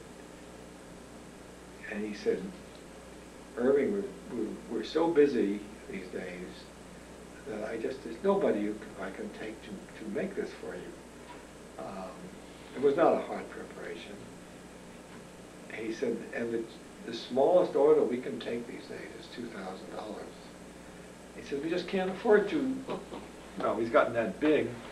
And he said, the only person who has the time to make it for you is if I myself, this is Mike Strem, went into the lab and did. I said, Mike, you'll kill yourself. Don't go into the lab. But later on, he called up and said, I've been thinking about it. He says, we've got to make it for you. He says, and he did. So that's that's strange. That's where Strem Chemical came from. But he's a very good businessman. He attends conferences. He puts money up for catalysis meetings. So and then he goes there and he meets the people, and they know who he is rather than just being a company. He becomes part of them. Gives talks at meetings. Very proud of him. He's done very well. What's your biggest disappointment in your career? Gee willikins. I'm sure there has to be some. I don't know. I was the first recipient of the Storch Award, which at the time I got it was a $100 award. It's now $5,000, and I want it retroactive. I won I told you, the Petroleum Award, and a whole bunch of them. I was selected. There is an organization which every year selects 10 people in government who have contributed most to the nation. And one year, when I was in Washington, I was selected as one of the 10. Robert Bork, who's coming up to the Supreme Court, was one of them, on the same platform. And the fellow in a wheelchair who became head of Veterans Administration was another. It was an astronaut, I forget his name, was one of them. And I thought that was I was pleased as punch to be, you know, I felt I was doing something for my country. If they thought I was, something must be good somewhere. And the Bureau gave out 2 awards for basic research. That's all they've ever given out. And I got one of them. It's called the K.K. Kelly Award after the famous thermodynamicist who, by the way, worked for the Bureau of Mines. So I got the Pittsburgh Catalysis Award, Pittsburgh Cleveland Catalysis Award. And a lot of things have come. There's an old French saying, though, I must admit, that says, once you win an award, you will win more awards. Because I got the Pittsburgh Award of the American Chemical Society. Because when the committee to give awards meets, they look around and they say, hey, he got this and that award. Why don't we give him one? He must be good. And so it's sort of a ball rolling down a hill, you know. You have to get started somewhere. I don't know what my biggest disappointment is. I never expected to win a Nobel Prize. Although, let me just tell you about that. When we first started to work on homogeneous catalysis and organometallic complexes and things like that, we got invited by the Royal Society of England, that's what it is, to give a plenary lecture on this. Sternberg actually went over and gave it. And we had contributed so much at that time that that was the most productive time, I think, ever. And I have a feeling that in some ways I have been living on that for a long time, although I've done a lot of coal work there. I'm supposed to be an expert on coal, but I can assure you I'm really not, because there's so many facets of coal that I know little about. But I know enough to be of use anyway. I don't know what. I'm sure there are lots of places that I don't regret not going into academia. I was offered a full professorship at Penn State, early in the game, about 1960 something or other. And I almost took it. My kids were in school, I don't know, it couldn't have been 60. It must have been later than that, maybe 65 or 68, and 70. And they were just going to high school or starting, and they objected violently when I told them that I was thinking of moving to Penn State. And sometimes I think that would have been a good thing to do, but I really don't. My wife thinks that might have been a good thing to do, but in retrospect, I did better staying where I was. I was disappointed in Washington, but knowing and reading about Washington these days, I'm not surprised that I'm disappointed. I'm sure there are many. I wish I could answer one question on that. We got to know when a lot of famous people like Chat in England would come over and talk to us about organometallic things. He was working there. There was a whole slew of people around the world who we corresponded with, and it was very, very exciting time. The people, I talked to the fish and trout people, they would come over and discuss things with me. The coal people, and there was a lot of travel involved. I've been to China and Japan, Poland, Europe many, many times. Italy, edited 2 books with Piero Pino of Italy. I knew Nada quite well, who won a Nobel Prize. Nada won a Nobel Prize. And he died some 3 years ago, and the Italians put out a memorial volume in his honor. And all the chapters are written by Italians except 2. One they asked me to write it, and the other they asked Summerjoy of Berkeley to write it. I was very honored by that. So I feel very lucky, rather than being working for someone like Storage, Sternberg and I have often discussed this, that there was a period of 20-odd years what we call the golden period, because we worked with wonderful people, we had a loose rein, we had really lots of money. I remember Mel Newman at Ohio State came down, he was an academic, and he said, "You guys have the best of all worlds." I said, you have lots of money for equipment, you don't have to write grants, you just write a piece of paper and you get a rather large amount of money, you have a permanent staff of good people, and you have guys around like Gus Friedel and others who do spectroscopy. He says, you know, you're living in the land of milk and honey, and all you have to do is work hard, and he was right.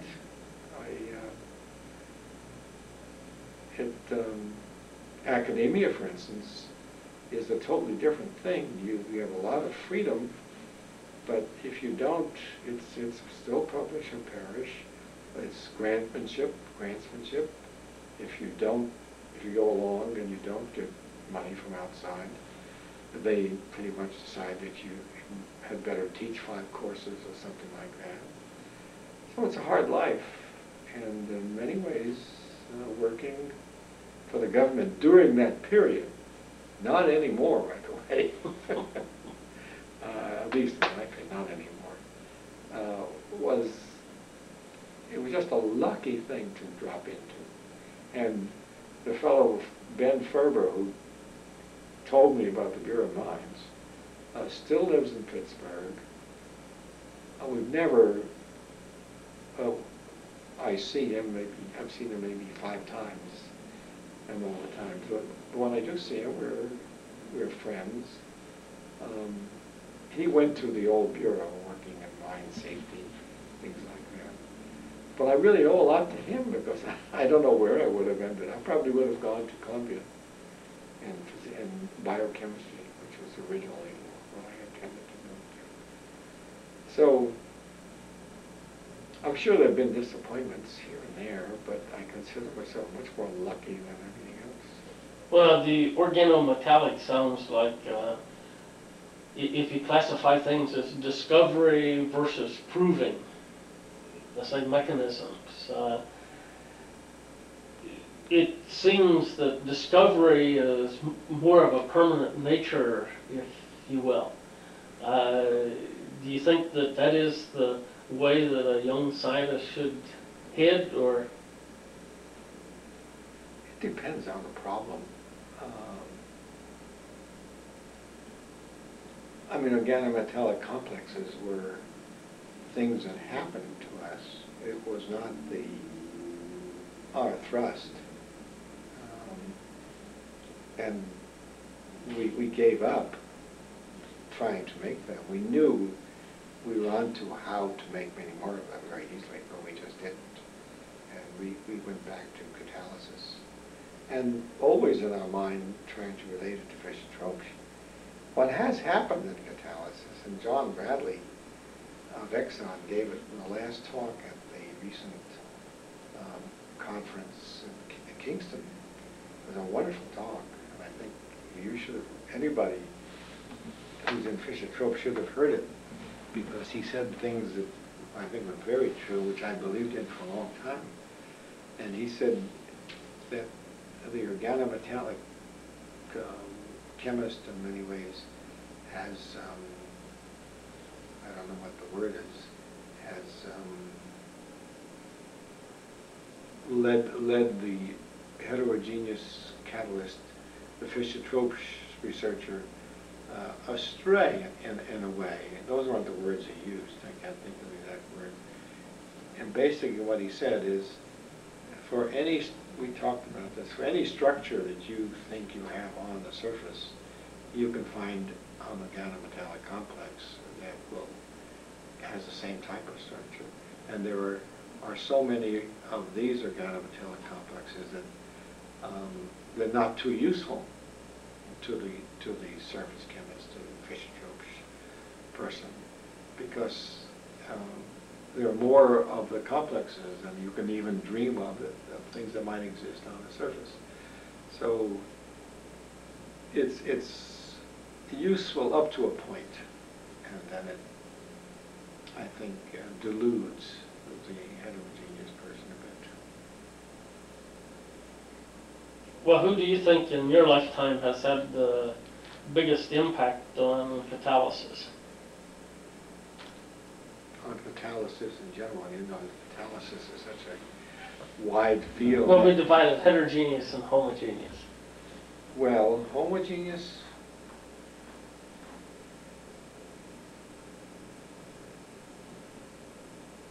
no, I would tend to say,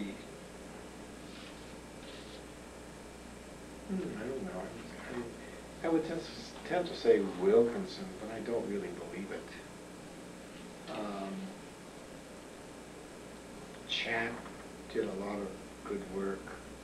The only trouble with Chan is he was unfortunate enough not to come up with anything that was useful, and he had to change directions, and I think the company he worked for was unhappy. He did a lot of publishing, and nothing useful ever came out.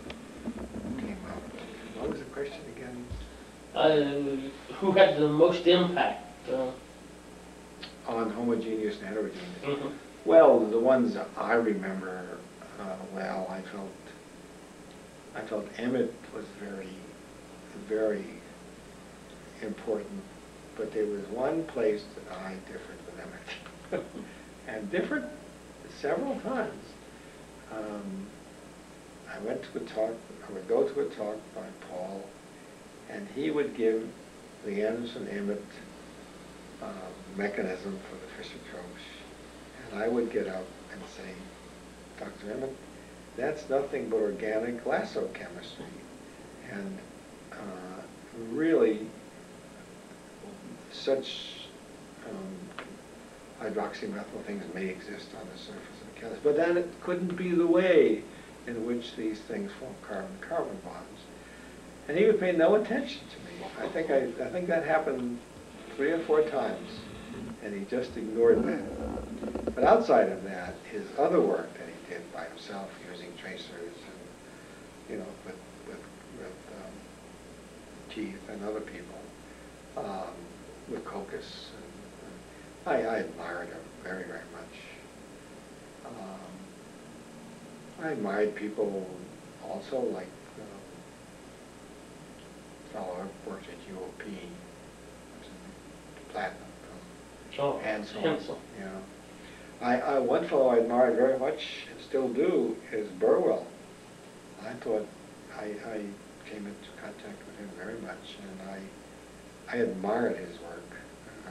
I remember a talk he gave somewhere where he had arranged a symposium, believe it or not, where Paul Emmett was going to talk on heterogeneous catalysis, and I was supposed to talk on homogeneous catalysis. And, you know, it wasn't a contest, I wasn't pitted against Paul Emmett, but I was honored by being that. And I remember in his introduction, Burwell saying, a lot of people, so many people in heterogeneous catalysis have been working on the hydrogenation of ethylene, and they've really worked it to death. He says, now I believe that you can learn much more from a heterogeneous reaction, or catalytic reaction, shall we say, where you get more than one product, where you can vary the product distribution. From ethylene, you're going to get ethane. And he says, I think you should get a series of products and then try to show what happened by varying these. So he said, I discourage work by ethylene. But Burwell, I talked to a lot, and I really liked his approach a good deal. Herman Pines I would interact with. I thought he was a tremendous fellow. He still is. Who else was available at the time? Orchin, as I told you, to me personally, was he's maybe a year older than I am, but he was a wonderful mentor when I worked with him.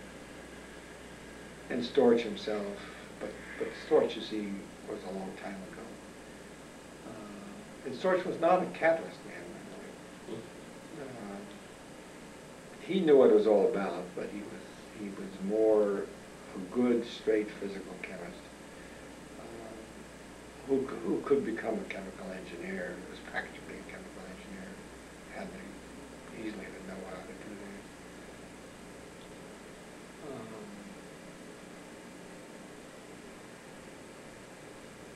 that. I know that I haven't mentioned many people whom I have come into contact. Pinot in Italy, I have a tremendous connections and friends who worked in this field in Italy. Italy really has tremendous workers in this field. From Nata to Pinot to Calderazzo to Piacenti to Chiusoli. They turned out some just marvel. They still are turning out. And I've been in Italy, and they came over here many, many times. It's interesting, I first met Nata and Pinot, whom I collaborated with, and they sent in a communication to the editor, to JACS, in somewhat the same field. I don't remember what the paper was. And it wasn't in good English, so they sent it to me because we were publishing somewhat the same field. And they said, would you put this in good form? We want to send it as a communication to the editor at JACS. So I did, and it went in, and then we became very good friends. So we edited a couple of books together. And I still, 3 years ago, I toured Italy and stayed at Pinot's home, and stayed at Piacenti's home, and stayed at Calderazzo, and I still correspond and deal a lot with Italian workers, mechanical chemists. They're very good. Pinot was offered a job. Pinot was at Pisa, and he always offered a job at ETH in Zurich. And Nata told him that he would not advise him to go to any other university except ETH. He said that was a place to go. And so Pinot did go there, and still there, actually. So they're a marvelous group of people. In Germany, I've interacted mostly with people, coal people, Burwell, Forchon. In France, I interacted with their Centre d'Etudes, what was it called? They had an acronym, I forget, but they're not interested too much anymore. In England, I interacted with the lab at Cheltenham and Bacura, British Coal Utilization Research Administration, or something with administration. I know, it's a mixed bag. It does seem like the two areas I'm interested in are catalysis and fossil energy, and they overlap.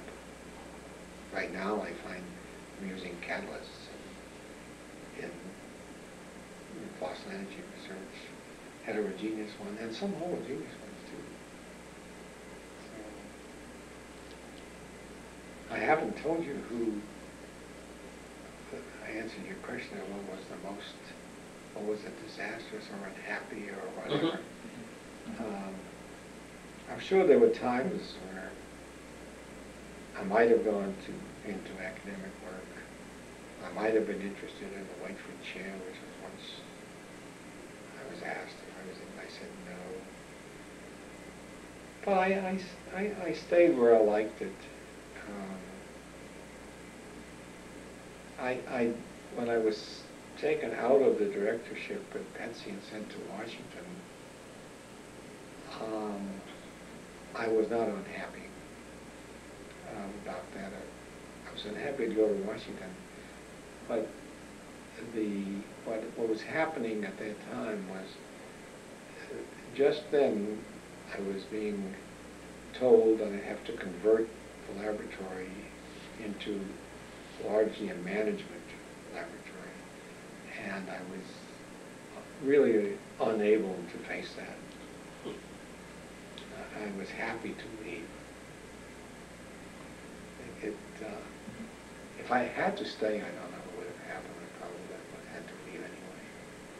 So, and I bet so many people in so many different countries, as I told you, Australia, China, Japan, all countries of Europe. And so I traveled a lot. I was a plenary speaker at the international conference on coal star, things like that. You know all about that. So there's no good answer to that. I'm sure there were times I was terrible. I was offered, before I was director, I was a head of the chemistry section. Our budget was being cut at Betsy, which was then PERC, Pittsburgh Energy Research Center. So we went out and raised money to operate the laboratory by getting money from companies. It wasn't the government giving money to industry, it was industry giving money to us. And Union Carbide did, Westinghouse did, Consolidation of Coal did, Ethel Corporation and Catalysis did. We had a whole slew. In fact, at one time, 25% of our budget was money coming from industry. It kept us going. And it was, when ERDA came along, they said they didn't want any of that. They cut out all the outside work. They said, we'll fund you adequately.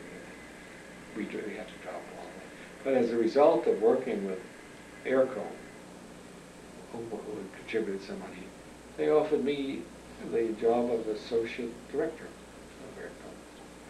And again, it was one of those, I agonized over Penn State. I agonized for 2 months over that, because that doubled my salary. And when I could use the money, I really worried about it a lot, whether that was the thing to do. Family could have used it. But I'm glad I didn't, because a couple of years later they wiped out, as they usually do, the whole top management of AIRCO, and I'm sure I would have been wiped out with them.